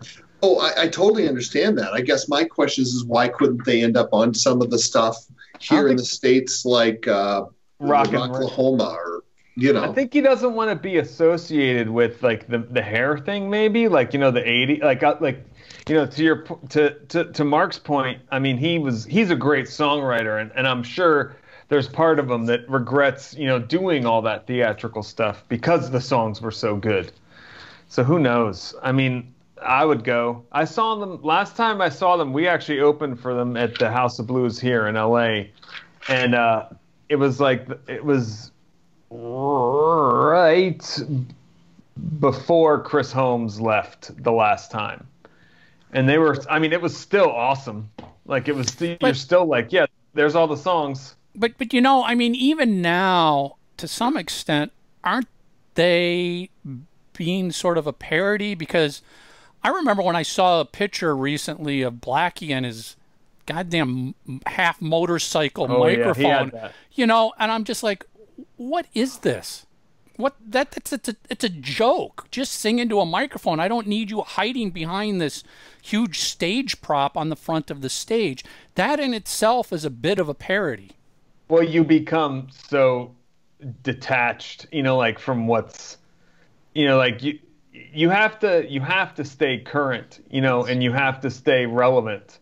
And that's the hardest part for anybody that makes this stuff, you know, like Grohl is a great example of how to do that, you know, how to like maneuver through, you know, the decades and be relevant, you know, with each group of people, because your fans grow with you, right? Age-wise. Yep. So it's like, just keep that in mind and you'll probably do well. Blackie doesn't really understand that, like, if he wants to get a younger audience, you can't, like, all the shtick is kind of like, everybody thinks you're being ironic when you're doing the shtick, even if your shtick is, you know, you is legitimate. In 2020, the shtick is what people laugh at about the 80s. Yes. And that's, so don't throw it in their face. You know, like, I mean, KISS, again, since KISS is such an institution at this point, like they get a pass. But to your point about the story with the Dynasty shirt and in school, there was definitely a time where all of us weren't getting a pass for loving that band. Well, listen, I mean, there were, you know, people would get that reaction in the 80s. Nobody would take KISS seriously. It's just like, oh, okay, great, it's a KISS concert. They're not musicians. But to KISS's point, that's what they've always come out from the very beginning to be about. They stood their ground when right out of the box, Casablanca and Warner Brothers were like, we want you to drop the makeup. And they're like, we're not dropping the makeup. Yeah. You know, they stood their ground through all of the shit, but they are, you know, they are known for the huge production. So that shtick, in the case of KISS, is KISS's shtick. That's what KISS is known for. Yeah. You know, when you see some of these 80s bands still trying to tour, you're sort of like, oh, you know, that 80s shtick doesn't work anymore. Be the musician you are, be the songwriter you are, be the great vocalist, the great guitar player. Don't worry about trying to recreate what you were like on the stage 40 years ago. Yes. It's, you know, I think there's really only ever been top to bottom, soup to nuts, one conceptually perfect band, and I think it was by accident, and it's the Ramones. You know, like, they all had the same outfit, they had very similar hairdos, obviously the names, and it was easy shit that was always going to be timeless, like jeans and leather jackets and t-shirts. Like, conceptually, that works through every generation. It's like, I would add Cheap Trick to that too. That's true. Because they could be the perfect rock band. They really you can. It doesn't matter what era you're in. They fit in fine. Yeah. So Jim, just to give all of us a little bit of your KISS background, when did you first discover KISS, and how did it happen? I grew up in New Jersey, and there was a house, you know, at this time you could walk to school, you know. You would be like 7 years old and you would walk to school, because that's going to happen now, right? In New Jersey. So I would walk past this kid in my class's house. His name was Jerry Maglione, and his older brothers were the older brothers that, you know, like me and the other kids that were my age in the neighborhood all saw those guys and were like, someday we'll be those guys. And I was at his house, sleepover in the basement, and he had that originals box set, like the 3 records and the originals, and that was the first time I heard it. And then I remember the vibe. I remember the feeling from, and this was 1977, maybe 70, yeah, around there. And I just remember I never was into Superman or like, you know, Marvel superheroes and shit. And I just remember seeing that and thinking to myself, like, they're people, but they're not, you know, like the conversation we had before. That was the thing that drew me in. Like, I can be that. This is something I can actually do, because they're real people. And that was what was always the appeal to me. And again, it's like when you grow up listening to them and you know, being a lunatic and learning everything you can about them, you know, the beauty of it is, you know, fuck you, I won't do what you tell me, right? Like, the original version of that is those guys. Like, no, we got this. We're going to put clown makeup on and a bunch of leather outfits, and we're going to play, you know, classic rock and roll music, and it's going to work fine. On paper, that doesn't ever get a check written for it, ever.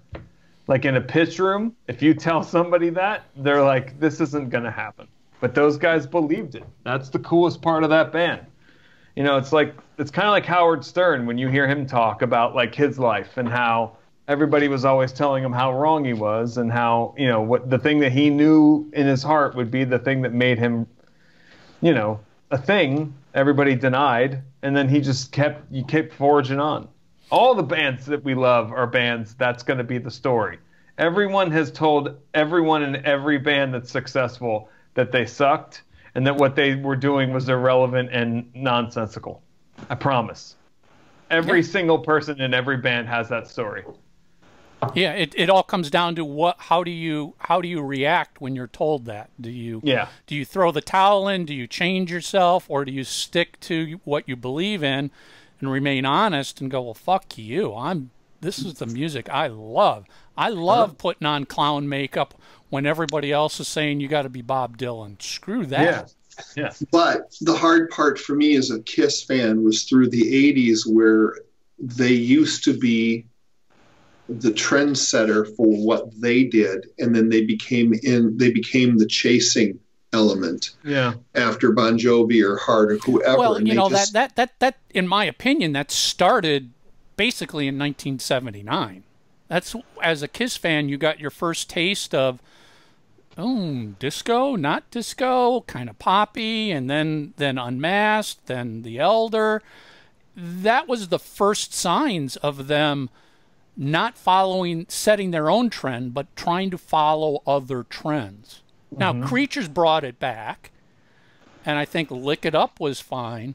But once the 80s settled in, you're spot on. Then they just became totally, well, we need to get to that next level. And Crazy Nights was the epitome of that. We need to get to that next level. We're going to wait a year and a half just to get Ron Nevison, because look what he did with Ozzy and Heart, and we'll be bigger than Bon Jovi and Def Leppard. You know, that was chasing the trends. And then you. But you're kind of old. But you're kind of too old now. You know, like that was the weird thing. Like you're in that weird age where it's And to your point earlier, I still really like the songs on Crazy Nights. Not all of them, but most. But I bag on that record because of the production, and that's the issue more for me. Isn't the songs, but it was the weird, colorful outfits, and the whole time I remember having conversations with other KISS fans going, why can't they just come out dressed in black leather? And then when they finally did it in Revenge, I'm like, this is our band. Well, go back to a what if. What if in 1979, wait, another 6 months till it's almost, because that album was released in May of 79. There was something on, in that, that kind of music, meaning, Highway to Hell was just hidden, you know what I mean? And hard rock, to a degree, still had a fan base, and that was part of the big problem. KISS pissed all over that fan base with I Was Made for Loving You. Yeah. They did get the hit they wanted, but they alienated a bunch of people who were with them for a long time. That's what happened. And that's how come, again, they abandoned their... Put it this way. Unmasked is the soundtrack to 16 magazine. There was nothing offensive about it. There was no Almost Human on that. It's not going to piss off anybody's parents if they heard you playing Unmasked, or they saw the Unmasked cover. Nobody's getting pissed about it. That's exactly my point. What if KISS would have, made another hard rock record in and then stuck to it? Would things have been different? I don't know. I mean, would they be like AC/DC? Yeah, or like, would it be? Because like people. I mean, at the time, people probably didn't take AC/DC very seriously, but now people take AC/DC extremely seriously. So go back in time. Had they, of course, these are the misses they would have. These are the things they would have had to avoided in order to stay on the AC/DC trajectory. They would have had to avoid the movie. They would have had to avoid the solo records. Had they just keep in mind in March of 1978, KISS, and KISS was still playing, big hockey arenas. They were still seen as dangerous and hard rock. Keep in mind that tour, the Alive tour ended, or Alive 2 tour ended in March of 78. The Dynasty tour started in June of 79. So it's just barely a year later. And in many, many ways, they were a different band. Yeah. But also, too, here's the thing that's different for me with AC/DC. You may like one record over another, and there's a few you don't care for, and there's a few you love. But at least from an outsider's perspective, as a casual fan, they have been consistent since day one. It's like, oh, you love this song? Well, here's another one that sounds just like it. And it's been that way since the beginning. So the fans of AC/DC, when they buy that new record, they know exactly what's inside that package. It's like Motorhead. Yep. Yeah, hold on, but there's nothing wrong with that. Hold on, but I'm a geek fan of both of those bands. Razor's Edge, no. Terrible. Same thing with, what's the, is it Ball Breaker? What's the Stand on it? Oh, no. Fly on the Wall. No. That record too. But I'm jumping ship over to Motorhead. What's the one with Stand on it? Oh, and is it Bastards? Yeah, that's the one that starts with Burner. Mm-hmm. The Burner's great. What's the one? Because I think it's got Stand. Although I like the song Stand, it's the one that's got like Slash guests on it. It's fucking terrible. Oh, that's like later, like Snakebite Love or one of those. No. This is before that. This is before. Really? Anyways, make a long story short. both Motorhead and AC/DC have blips, more so AC/DC, have some major blips on the radar. But do they have that? Do they literally have something as blippy as the Elder? No, but see, theirs worked because Razor's Edge was huge. Mm-hmm. But as somebody who's an AC/DC geek, I can't stand Money Talks. No. I fucking hate that song. Understood, but here's the thing. To a casual fan like me, Money Talks, hearing that on the radio, sounds exactly like You Shook Me All Night Long. To me, there's no difference. So you may have, as a hardcore AC/DC fan, not cared for that record. But the general record-buying public who listened to FM radio, AC/DC was as consistent as could be all the way through. That's the difference, because they had the FM support. Whereas KISS, because they had the makeup, they had the image, they were already kind of pigeonholed into a certain thing. Now you're going to have even a harder time getting your new fans involved when there's no support anywhere and you got the hardcore fans just bailing on you. At least from my perspective, even people I knew back in the day would bitch about one AC/DC record or another, but it didn't seem to bother them because they had so many others that were just fantastic to them. I don't know. Either an anomaly. I would say KISS had more FM success. We're hearing them more so on the radio during the 80s, because Lick It Up got played more than, at least on FM radio here. Other than Heaven's on Fire, Tears Are Falling. Yeah. But if you look at our market, I would disagree with that, even though those songs were on.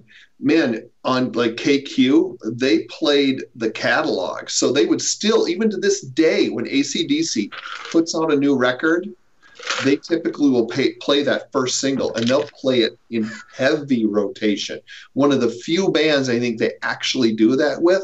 But at any other given time of the day, you're going to hear 3 to 5 cuts off of Back in Black. You're going to hear several cuts off of Highway to Hell, and they went back when they re-released, what was it, Dirty Deeds? I mean, seriously, it's one right after the other all the time.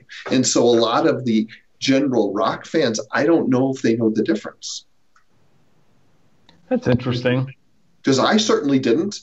And I hung around friends that were big. You know what? I got to tend to agree with Tommy on this. I mean, I'm not a huge diehard AC/DC fan. I mean, honestly, Back in Black was my first AC/DC album when it came out, because it was just monstrous even when it came out.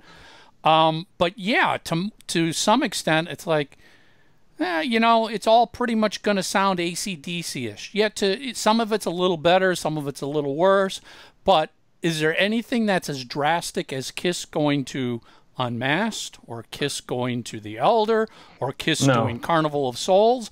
I don't think AC/DC ever deviated to that extent like KISS did. And I'm not saying this is unique to KISS. Another example, and we're old enough to remember this. Although their music did vary to a degree, when In Through the Outdoor came out, that was Zeppelin, especially stuff like Carousel Alhambra, and that was quite different from, Achilles' Last Stand and, stuff that they were playing just a couple years earlier, Although right. I like In Through the Outdoor too, but that's also a special time. I was just starting 9th grade in 79 and stuff. But, All of My Love didn't sound like the one song, or, you know what I mean? No.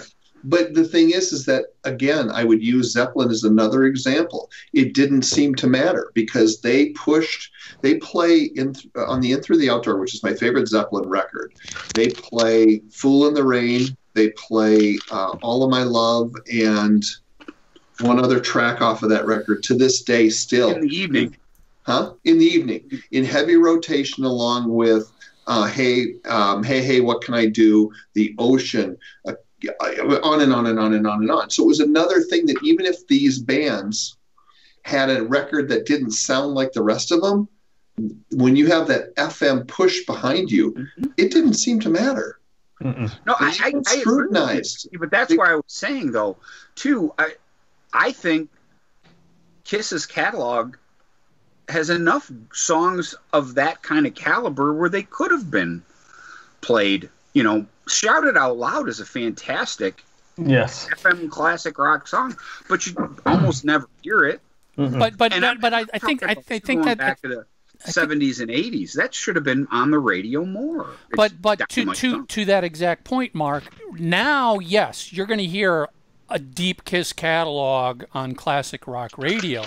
But when KISS was, quote, an active recording, fresh band, nobody was touching that because KISS was looked down at by the industry in general as a joke band. And bubblegum. Yeah, they were bubblegum. They weren't musicians. We're not playing Led Zeppelin and AC/DC going into Shout It Out Loud, even though Destroyer is becoming a huge hit. KISS didn't get that recognition at the time. Yeah, now again, looking back, hindsight, they're getting it all because everybody finally acknowledged their influence and importance in the music world.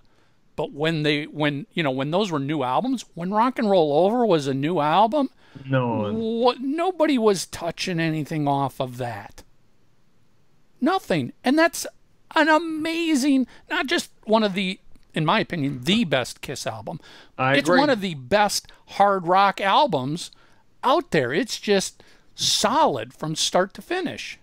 I totally agree. I love the sound of that record. Oh, and by the way, that Motorhead record is March or Die. I thought of that about 18 seconds ago. I have to use the bathroom very badly. All right. No, that is not allowed. I'll be right back. All right.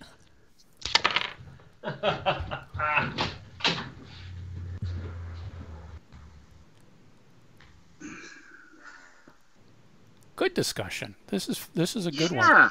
Yeah. Well, these are fun shows. I like doing ones like this. Yeah. This is like an intelligent discussion. Well, come on. Let's not push the boundaries. Well, we did lose. We did lose. We can't be accused of that. We did lose some intelligence when we went down that WASP hole. Yeah. By the way, Tommy, great picks, man. What? Oh, thanks. I'm just editing them a little bit more because I haven't been in my office all week, and I want to keep giving Michael fresh stuff to post because the listeners seem to like it. So. Oh yeah, they love it. Oh, Mike, that's one thing. Why we got a second?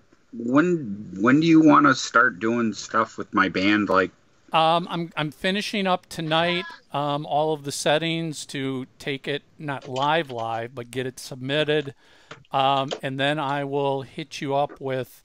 Like when I want to do a press release on this, when we want to do the video release on this. So I'll get you all that sort of stuff in the next 24 hours.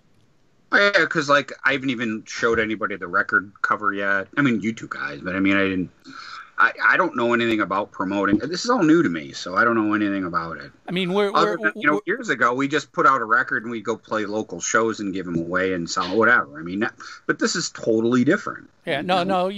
We're good from a time-wise standpoint in that. What did we set? May 29th as the release date, which is my birthday. Yeah, so Mark's birthday present is his album coming out. But part of this is I want to show you guys something. I want to make sure we work into all of the pre-side stuff. Mentioning the album, pushing the album, and all that sort of stuff. Mm-hmm. Yeah, because pre-sale goes on the 30th, you said? 30th of April, I think, is when we set that. So if somebody orders it in pre-sale, will it be shipped and sent to them the day of the release? There's no physical goods, Tommy. It's just going to be a digital release. So if you pre-order the album on the 30th, you're going to get a couple of the singles immediately. But on May 29th, the entire album just shows up in your iTunes. What did I miss? iTunes. Oh, Mark's got a band called Left for Dead that's releasing an album. And I'm helping him set that up for distribution and release and promotion and all of that. Is this a band you've been in for a while? Yeah, a long time. We've released a bunch of records, except that we just sell them at local shows. Well, I don't know what things are like on where you are. Fuck it. Matter of fact, it was funny because on our last, we haven't released a record in 10 years.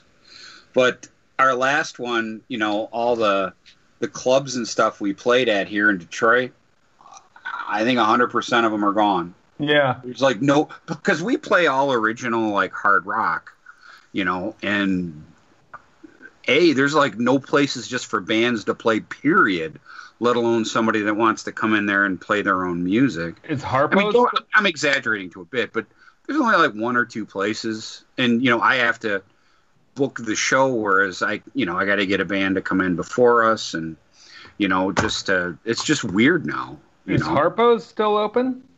Well, yeah, as long as I got a flamethrower and a fucking, you know what I'm talking about. I sure do. Yeah. And Harpo's and St. Andrews are the two places that we've played the most. Yeah, St. Andrews is still there. That place still.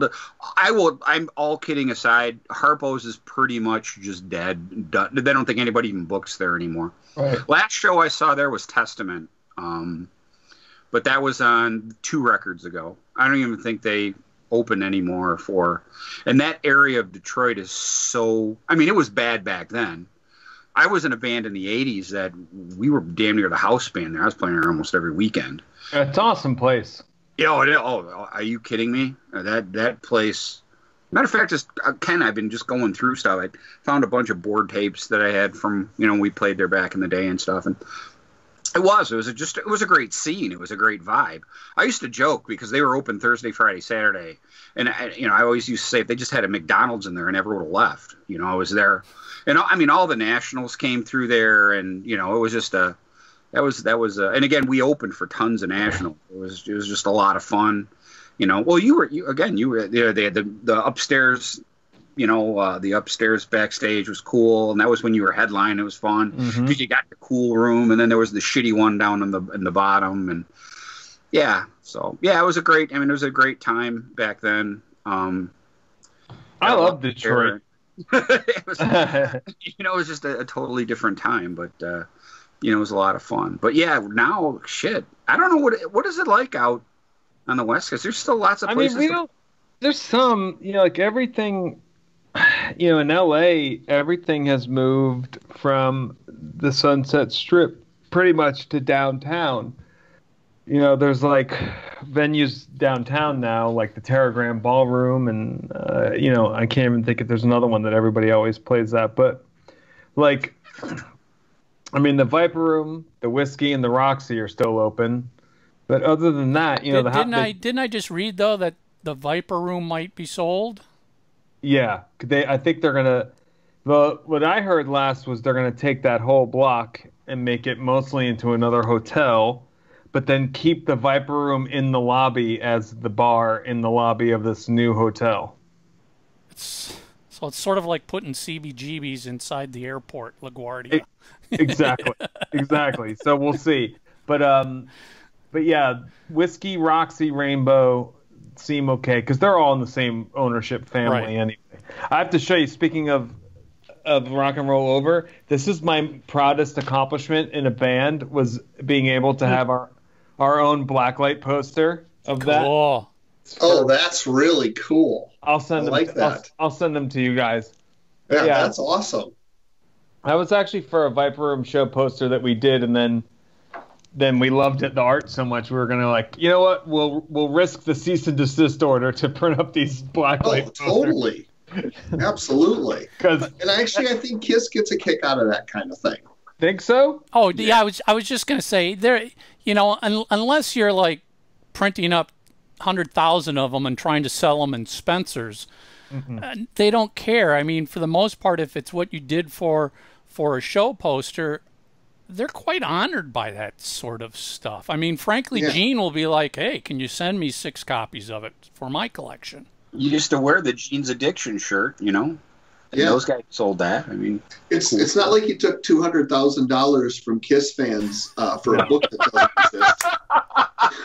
If you wait each episode, there's always something, isn't there? A jab at Gene? No, that's a jab at somebody who's an author that's, I don't know, 6 years behind in releasing his book. Which book? No, we're done. We don't want to promote this guy anymore. Okay. We'll share that with you later. Yeah.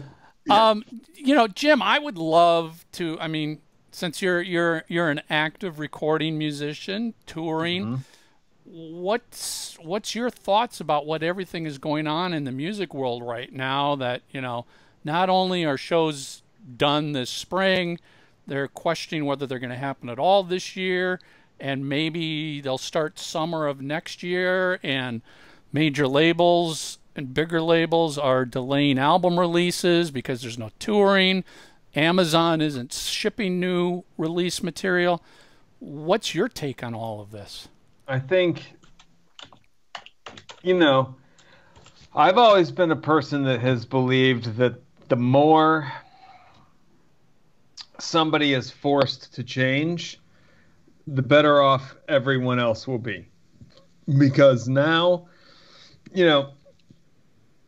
I basically personally lived through the entire collapse of the music business because, right when our band was getting some substantial popularity, in the early 2000s, that's like when the whole fucking... That's when Napster killed it. Same thing happened to Flip. Who's that one? Flip, they released 2 or 3 records in the U.S. and they had a couple of chart singles, and they played Woodstock, and then everything went right. Yeah, then it all collapsed. But my point is that out of that, happening at that time, a lot changed because it had to change. That's what streaming came from, right? Like, not that I'm the hugest fan of streaming services, but because music was forced to change the way that it's distributed to people, and because it kind of evened the playing field as far as like being able to put out a release, like all of a sudden the internet gave us this distribution, mechanism that had never existed before. Right. Like the 4 of us could put a record together right now, and it could come out in the same space that like the new, whoever record comes out in. That's a very big change. And I think right now it's like an accelerated version of that time because everybody's got to figure out how to do this differently because the world has changed yet again. Like, I think the days of giant arena shows are that's going to take a while. Like, I think that's going to take a good long while to get back in the swing of things, which will hurt the big artists. That's the artists that's where they're making all their money. But wouldn't you agree, though, that larger bands, whether it be Foo Fighters or KISS or the Rolling Stones or U2, they can hold a tour off for a year or so, and it really is not going to change all that much. I think it's better. There'll be actually even more of a fever for it, but it's the smaller bands that rely on the meet and greets and the tickets or the merch sales that are really going to get hit hard. I do agree, but I also think that I can see it as an opportunity because just like in the film business right now, I had 7 days left to shoot on a tier 1 horror feature that I was working on. We got shut down 7 days before we had 7 shoot days left. But anyway, I see it as, all these giant juggernaut companies that have only been pumping out the same shit for so much, like Disney, and just pumping out the same story and the same content over and over again with a different skin on it.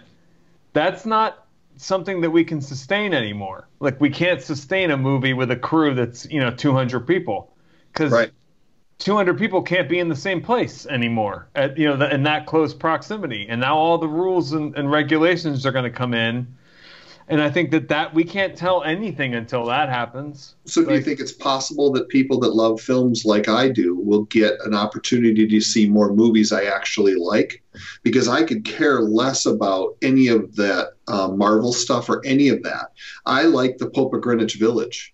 I like those kinds of films which are smaller.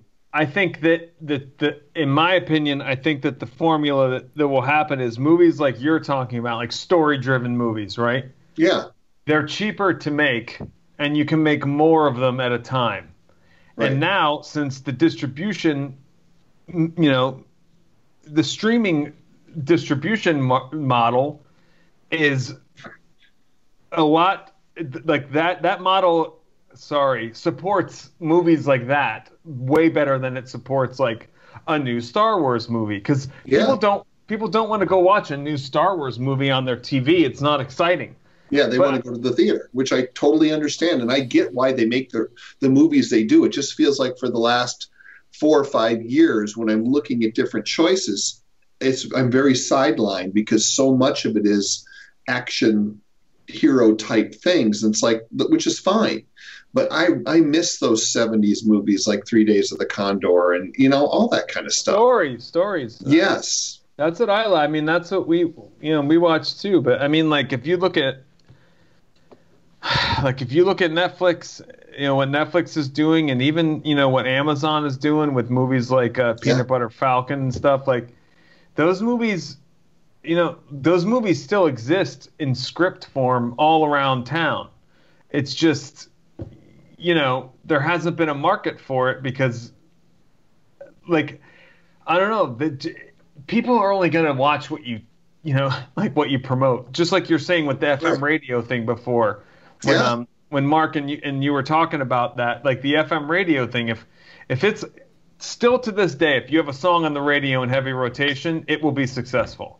And it's the same as a movie. If you spend a shit ton of money on marketing that movie, chances are it's going to be successful. But there's not going to be. I mean, I've been on giant movies, and there's 200 people on those crews, and it takes like 4 people to hang a fucking light on a set, and they're not 6 feet away from each other when they're hanging that light. They're like sitting on each other's faces. It's like they're on a ladder and on a scaffold and stuff. And it's like, that's what's going to be interesting to see is what, if this situation that we're in can actually shift tastes away from, having to be those big budget giant things and get people back to basics. Well, and I almost wonder if Netflix and Amazon are also helping drive that, because look at the fascination people have with the Tiger King. Mm-hmm. That it's downright stupid, but it's brilliant. Was that out, or is that a new? Because I did watch it and I thought it was great, but how long has that been out? Hasn't. I mean, I'm telling you, it came out like the day this shit started. Yeah. So, I mean, it wasn't obviously, because no one knew this was going to happen. So that came out at just a regular time, and just the craziness of it, was the lightning the bottle.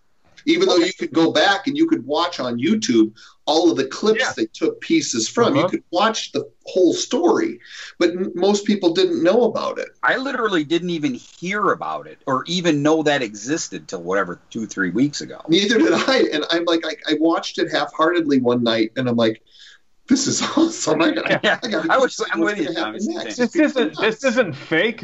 I had listened to 2 podcasts about it before it came out. So I was like super amped to see all the things in real life, especially like the places like that office where the kid shot himself and stuff, because you don't see that on the podcast. Right. Not that I was looking forward to it, but you know what I'm saying. Like totally. Yeah. It was like a weird. So that's the only reason I knew about it. But it's like Animal Crossing on Nintendo right now. I have an 8-year-old kid, and that came out like the day this all happened. And it just seemed like it was a perfect thing for an 8-year-old kid, this like global game where you can all visit each other's islands that you're making at the same time. It's like the perfect game for a quarantine. It's like roller coaster tycoon. Yeah, exactly. Except for that, like it came out on the day a quarantine started. So clearly the marketing potential was amazing. Lightning in a that is woo. Right. I couldn't tell you one thing. I am excited to see that's changed in the movie industry is feature movies going straight to digital rental. Not to the free streaming, but the example being Trolls 2. Yeah, it's like buying a ticket, but you can all watch it. You watch it at home, and you know, I'm not buying a ticket and taking my daughter to a movie theater because I'm rolling the dice that it's a 50-50 chance that she's going to sit through the whole thing and see it all. And, oh, we're leaving after 10 minutes. Well, no, God damn it, I just spent $30 on popcorn pop and tickets and everything. Now I can rent the movie.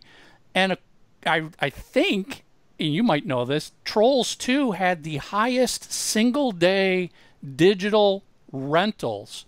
Yeah. By far, blowing away any other movie, because now people are sitting at home going, yeah, I'll spend $19.99 to rent this movie for 2 days.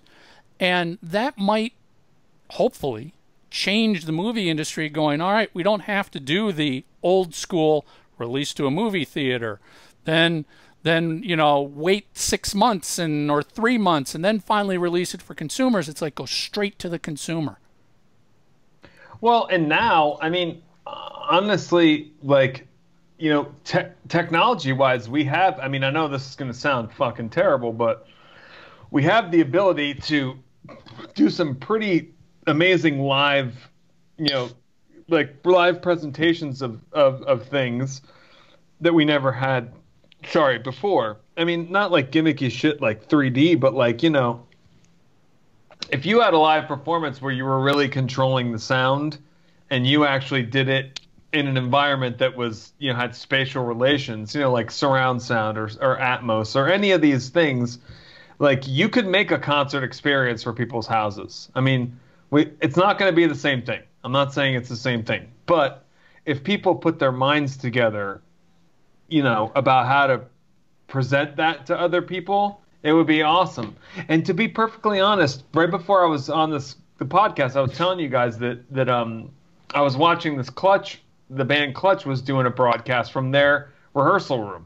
It was just them playing songs from their rehearsal room. And seeing a band like that that's what the band is. Like when I was watching that just now, I was like, this is what this band, when they get in the room and they do the thing, that's what it is. This is the first time you're ever seeing that from this band. And how cool would that be to see with all bands? Like, well, okay, we talked about this, I think it was last week. Jim, did you see the couple video clips that Paul Stanley's recently released? Mm-hmm.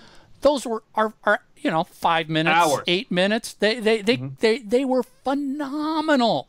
Those are the types of things that if they had done that back in 1978, our heads would have literally exploded like, oh my God, it is so cool. It's amazing cool that somebody at the level of Paul Stanley or, you know, Brian May has done some amazing stuff, jamming virtually with his fans. You know, John Bon Jovi did the thing where he recorded part of a song and then asked his fans to finish recording the songs with yourself. This is incredibly cool stuff bands are doing. Inspiring and makes people pick up instruments. You know, that's why I do all those projects with Dave, is like everything that we've done up until this point is that we're trying to inspire a kid to pick up an instrument and change the world. You know, like that was the only thing that got probably most of us through, you know, our entire youth and our adulthood, is like, you know, being so connected to an art form, like more than any, you know, like we're all very connected to this thing and we love it so much.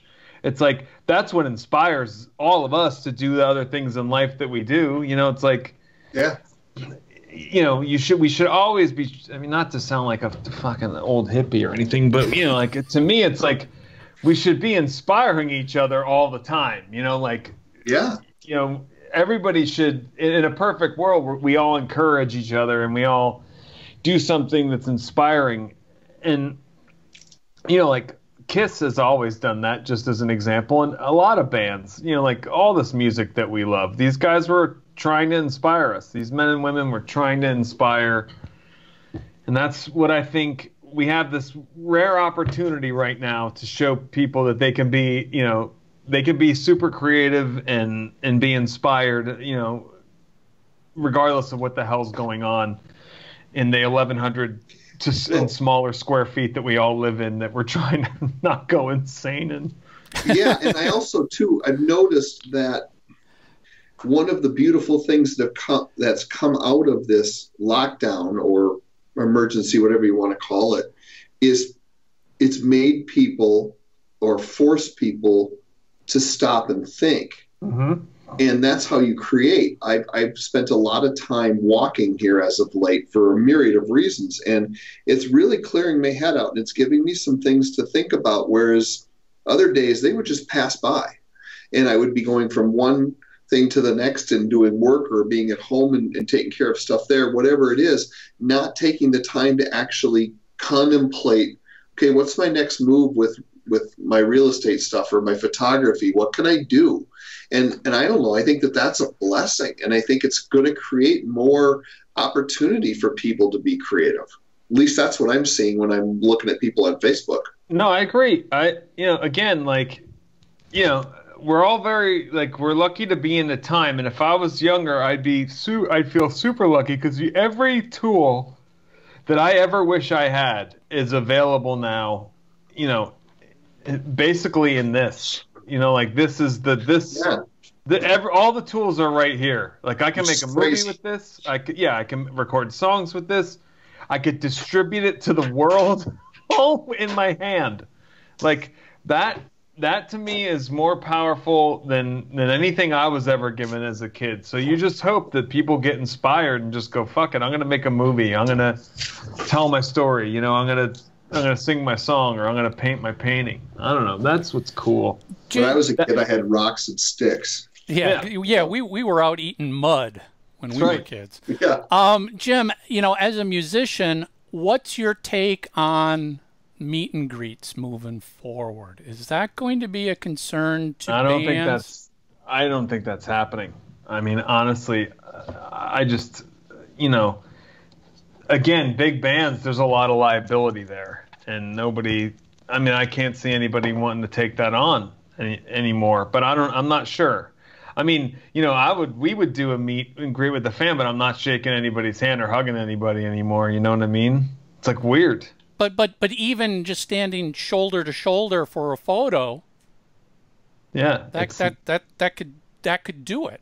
Yeah, not a guideline. Yeah, no, I don't think it's gonna. I mean, I think everything's gonna have to change, and I think that the people who didn't want to change before are gonna be forced to. All the big bands are, like you said, wondering. I mean, Live Nation canceled every show till next year. That's isn't Live Nation the only company left that promotes music anymore? Live Nation and AEG, I think, are the only. Have they officially canceled everything? I thought so. Every tour. Let's be clear. I don't know if it's all been canceled or postponed, because that's the big argument right now. When a show is postponed, they don't have to refund your money. When a show is canceled, they do. And if you noticed, was it yesterday, Bon Jovi canceled his 2020 tour so he could make sure the money was refunded to his fans. Otherwise, if he just postponed it until 2021, you don't get your money back. He's that guy's all right. I gotta say. Yeah, he seems all right. I had about $1,000 into Stones tickets, and it's postponed, and I can't get my money back. Yeah, you won't until they actually cancel it. Now, I shouldn't say that. I think they're also looking at changing policies about stuff like this. But having done the VIP ticketing programs and fan clubs for artists in the past, listen, nobody wants to cough up that ticket money, because that's a huge float that somebody is sitting on right now of millions of dollars that's earning interest, and you don't want to pay that money back. No. It's going to be very interesting to see how all of this changes. I'm with you. I question whether meet and greets are going to happen at any level. Well, and especially for the bands that we all like, they're all old, older people. So it's you're super susceptible. A lot of pre-existing conditions with bands that I like, due to great years of amazing behavior. I mean, myself included. So it's and those bigger bands, let's be honest, they don't need to sell the meet and greet to survive. It's good money by all means. It's very good money, but they don't need to do it at the risk of anybody's health. But smaller bands that play to a couple hundred, 500, 1,000 people, that's huge. You know, those 10 meet and greets that night, you know, can be a big difference between where you're staying and the food you're eating and all that other stuff. That puts those bands in a bind of, do you risk your health to do this? What do you guys, how would you say that your concert attendance, all three of you guys, like, would you say it's on par? Has it gone down every year? Like, attendance, you still go the same as you did before? I will say mine, you know, I've got a 6-year-old. So, you know, I think we can all understand that. Yeah. Once you've got a new kid, all of your personal activities completely disappear, go away, go down, until the kid can either stay home by themselves, or you're fortunate enough that you've got a family member that basically lives across the street that can take the kid every night. In my case, we don't have family in California, so it's a babysitter. Well, you know, nobody's getting babysitters now.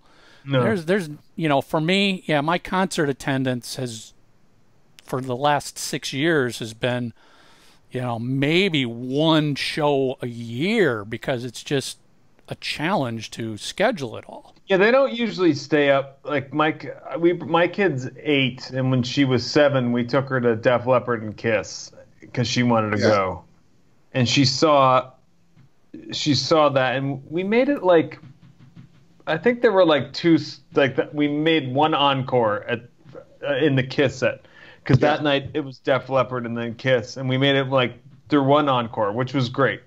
But yeah, it's hard to get them to go. I go by myself. You know, if I want to go see a show, I just go without, and you know, obviously my crew. But it's a thing where concert attendance has gone down. So this hopefully won't be like the final nail in the coffin kind of thing. That's what I'm hoping. Yeah, and I photograph bands, so I shoot probably 200 shows a year. That's awesome. And that's including festivals, you know. And so that's replaced someone coming over to my house with a new record saying, hey, check this band out. That's how I'm finding my music, is cool. Going to these festivals and discovering bands I've never heard of before. Have you guys ever gone to the Psycho Fest? Have you been to that? No. Is that the one in Vegas? I've heard of it, never been to it. That's a super bummer, because it was Merciful Fate this year, like the only U.S. Merciful Fate show. So many, like, this is like one of those weird years. It's just last year. I saw them open for Motorhead in 1984. What tour was that? Because I am not. This is a big matter of fact with Ralph. Oh, but these guys know. Him and I have so many common bands that we love. I just can't get into fucking that guy's voice. It is nails on a chalkboard. Love the music. I get it. Love the music. But I saw Merciful Fate. That had been in one of their very first tours, because it was the again, it was I saw them with put it this way, Exciter was on the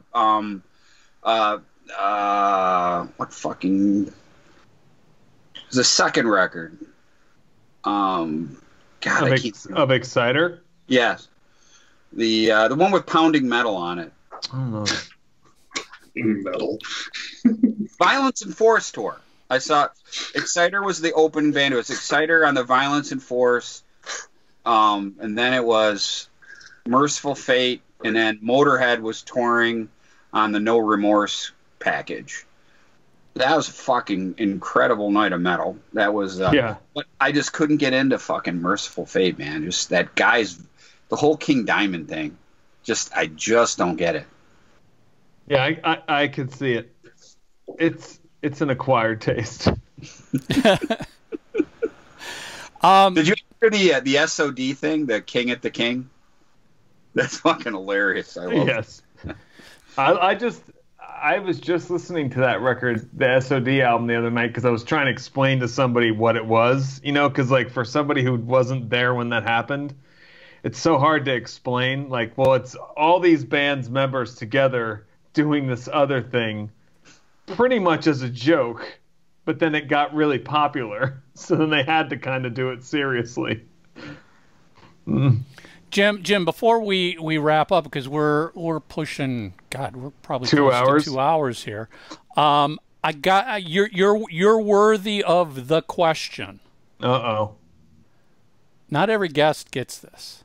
Tell me. So your question: did Vinnie Vincent save KISS?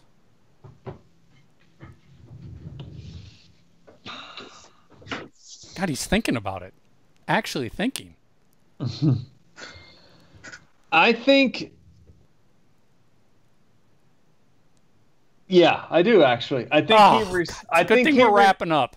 I think he resuscitated KISS. I think he was what brought him into the next.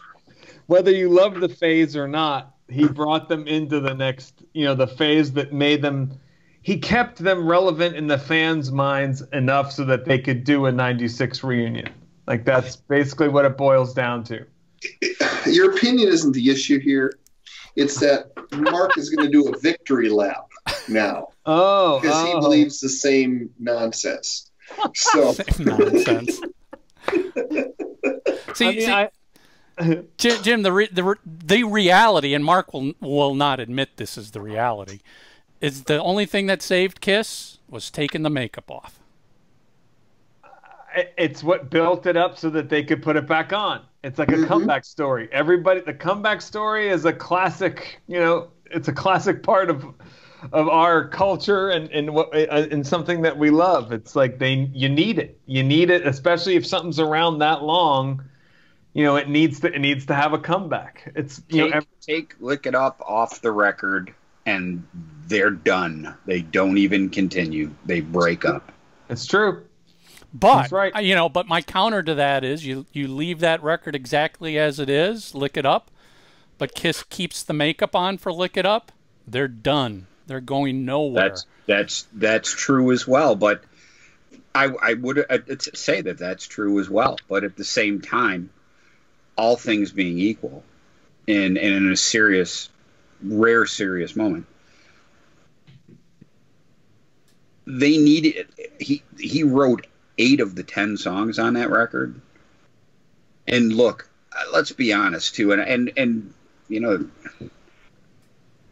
I think at times Gene and Paul basically put their names on those records. Oh yeah, or those songwriting credits. You could just tell by the structures of the songs and whatever. They were mostly Vinnie compositions. And that record in general is looked upon as a high point in the band, and also too, I will say it once until I'm blue in the face. At that point, and Michael's correct, people did start taking it more seriously, but I don't think they would have had the success without that. And I'm talking about specific song. Lick It Up is a good, catchy song. It was the song they needed at the time, much like they thought, like Nevison was going to, put them into Aerosmith, trajectory, but that didn't happen. Lick It Up, the song, put them to the point where radio would play them without snickering. Yeah. But I've said this. I think, and this is just based on that story I share about calling the radio station. Lick It Up got attention because all of a sudden the makeup was taken off. Because I'll tell you, Jim. Growing up in Minneapolis, Creatures of the Night, phenomenal album. I love it loud. I mean, it's just heavy, heavy, heavy. Radio didn't touch that. Didn't even blink an eye at Creatures of the Night. Lick It Up comes out, and KQ, which is the major rock station in Minneapolis, is all of a sudden playing Lick It Up. And I call the DJ playing stupid, like, oh my God, who is that? That Lick It Up song is amazing. And he's like, I kid you not, he's like, that's KISS. They took their makeup off. I'm like, you know, doing that over the phone. Like, the makeup had nothing to do with it. You know, Creatures of the Night had even better and heavier songs on it. Yeah, and they had plenty of makeup on. I think, yes, it is a great song. There's no denying that. Everything is great about the song. But because they took the makeup off, all of a sudden, the music industry listened with their ears and not with their eyes. Yeah. Well, you know, going through, you know, I said earlier in the episode, I've been going through my clips and my boxes, and I'm working on, as you guys know, I'm working on a KISS project, and that's Tommy's asleep at the wheel. Wake up, man. Well, I feel like you've had enough abuse today, so. Oh, please, this is Mark. There.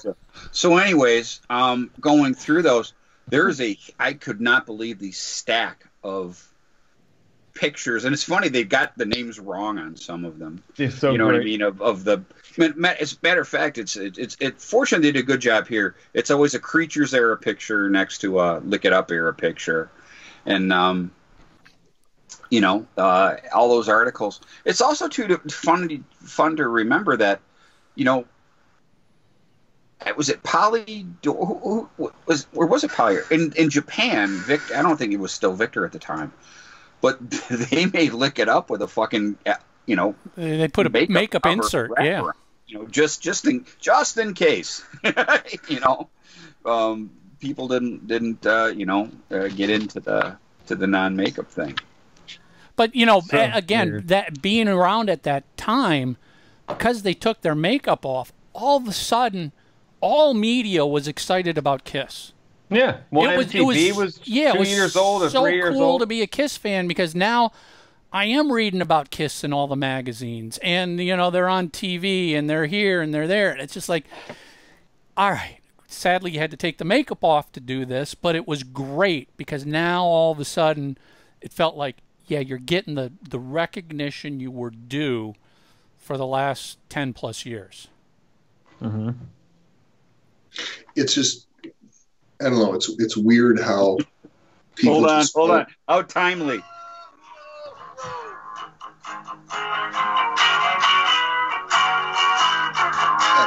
Oh, Jesus. You know Izzy Presley?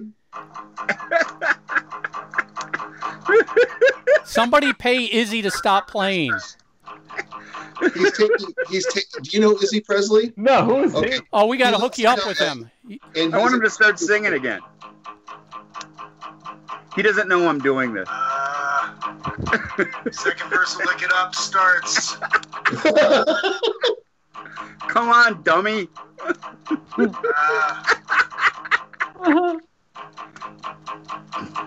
All right. Am I having a brain fart? Who is he? Look at all the people that left already. This is awesome.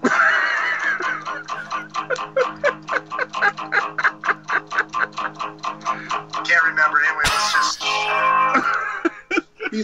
Do you ever watch Seinfeld? Yeah. Okay. He's like the Kramer painting. It's disturbing, yet you can't look away. Right. He lives in L.A. He's a friend of ours, and he's an aspiring musician, comedian, writer, actor. Well, let's face it, he's a Lyft driver. Well, right now he's not even a Lyft driver. Right. Yeah, and he'll actually, like, if you pay me, I'll stop playing these songs. And he just has this way of, I don't know. I will definitely connect you with Izzy, because he's got a podcast in LA called Another Effin' Podcast, and he's really, you know, he's also tied into the scene. He knows everybody. I guarantee you will have a blast talking to him. He's a great guy. We just give him a hard time because he eats pasta at 7-Eleven, and he claims 7-Eleven pasta is the best Italian food he's had. What is wrong with him? That's what you're saying. That's the question of the day.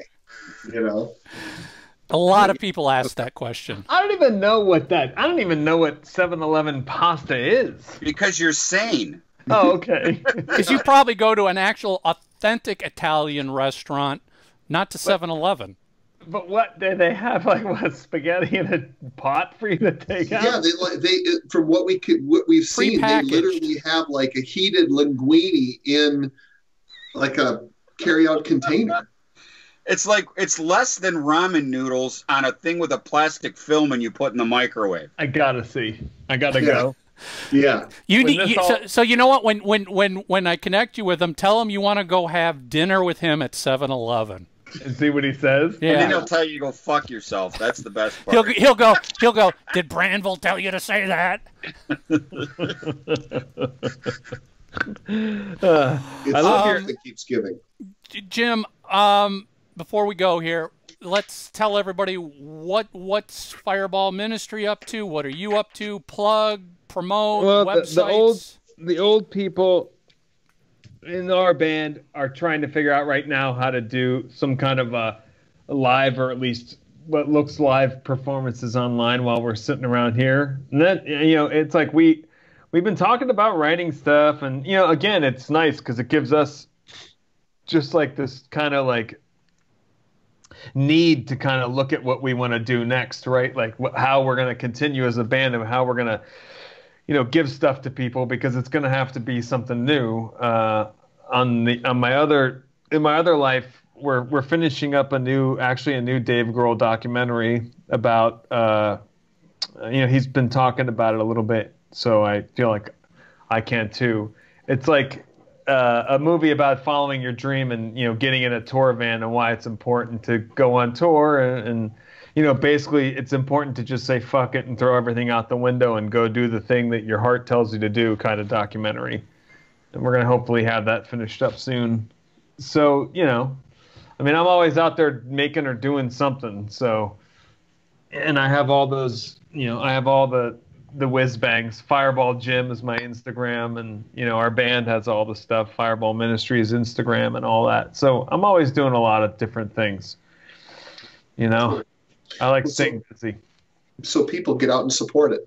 Go and check them out. Yeah, if you know who Dave Grohl is, and you like to watch things on a screen, I'll usually have something to do with that. So you'll probably run into it by accident. That's awesome. It's awesome, cool. Jim. This was great. I was when you were out going to the bathroom, I was telling these guys, I'm like, this is actually an intelligent conversation. Yeah, we're not used to that. It's an intelligent KISS conversation.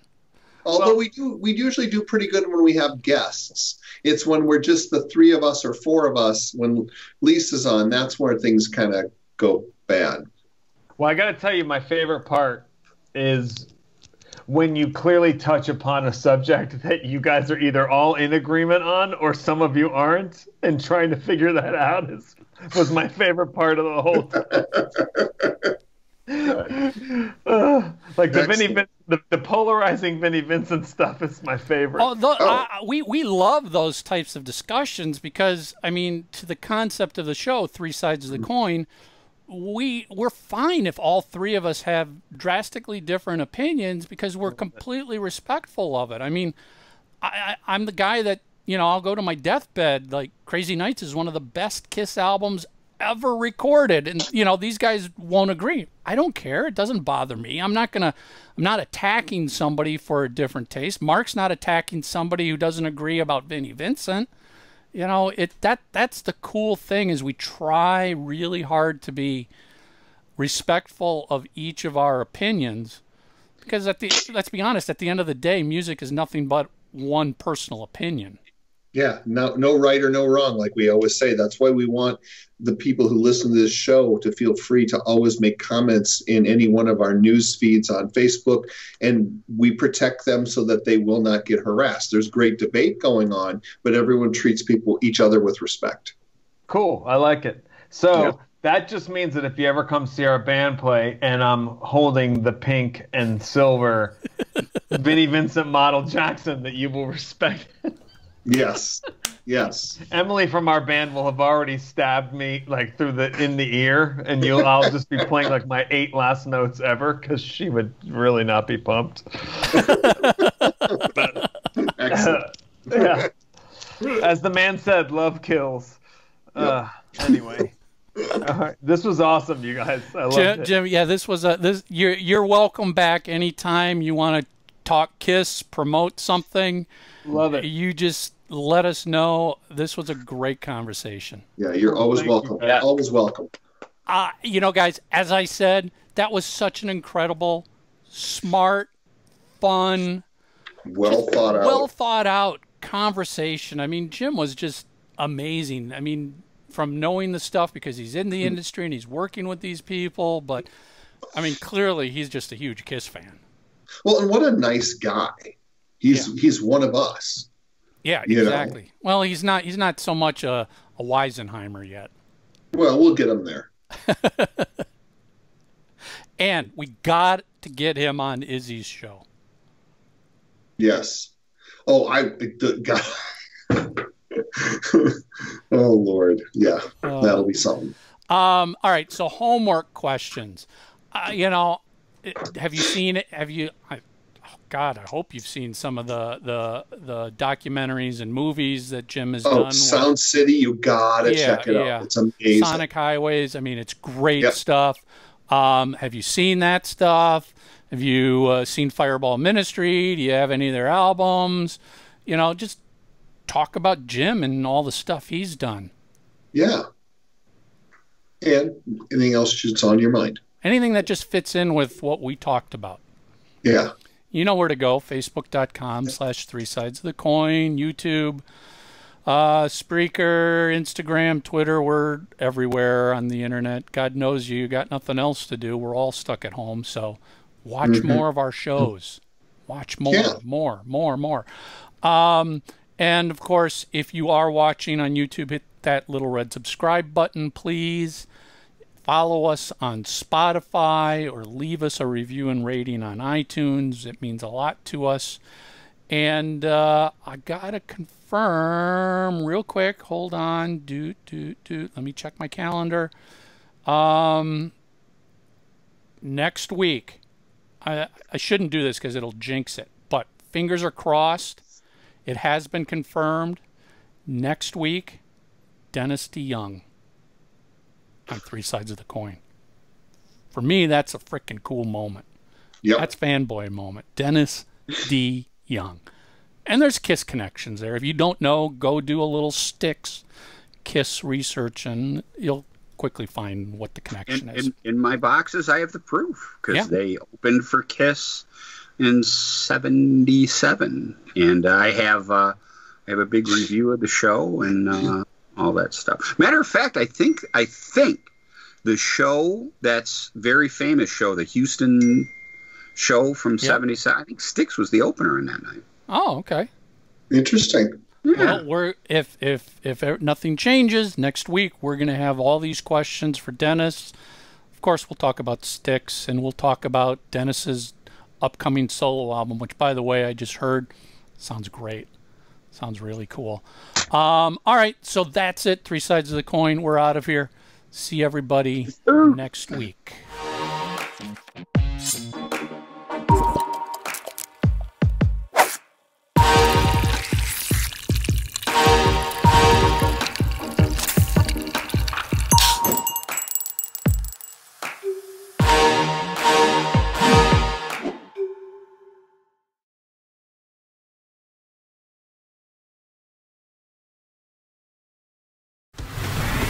So you love the show.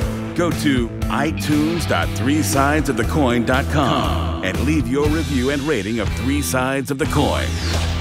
Thanks.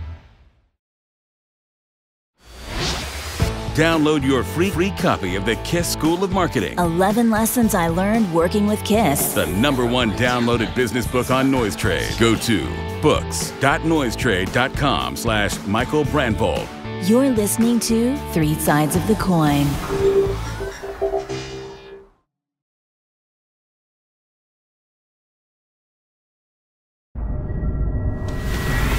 So you love the show. Go to itunes.threesidesofthecoin.com and leave your review and rating of Three Sides of the Coin. Thanks.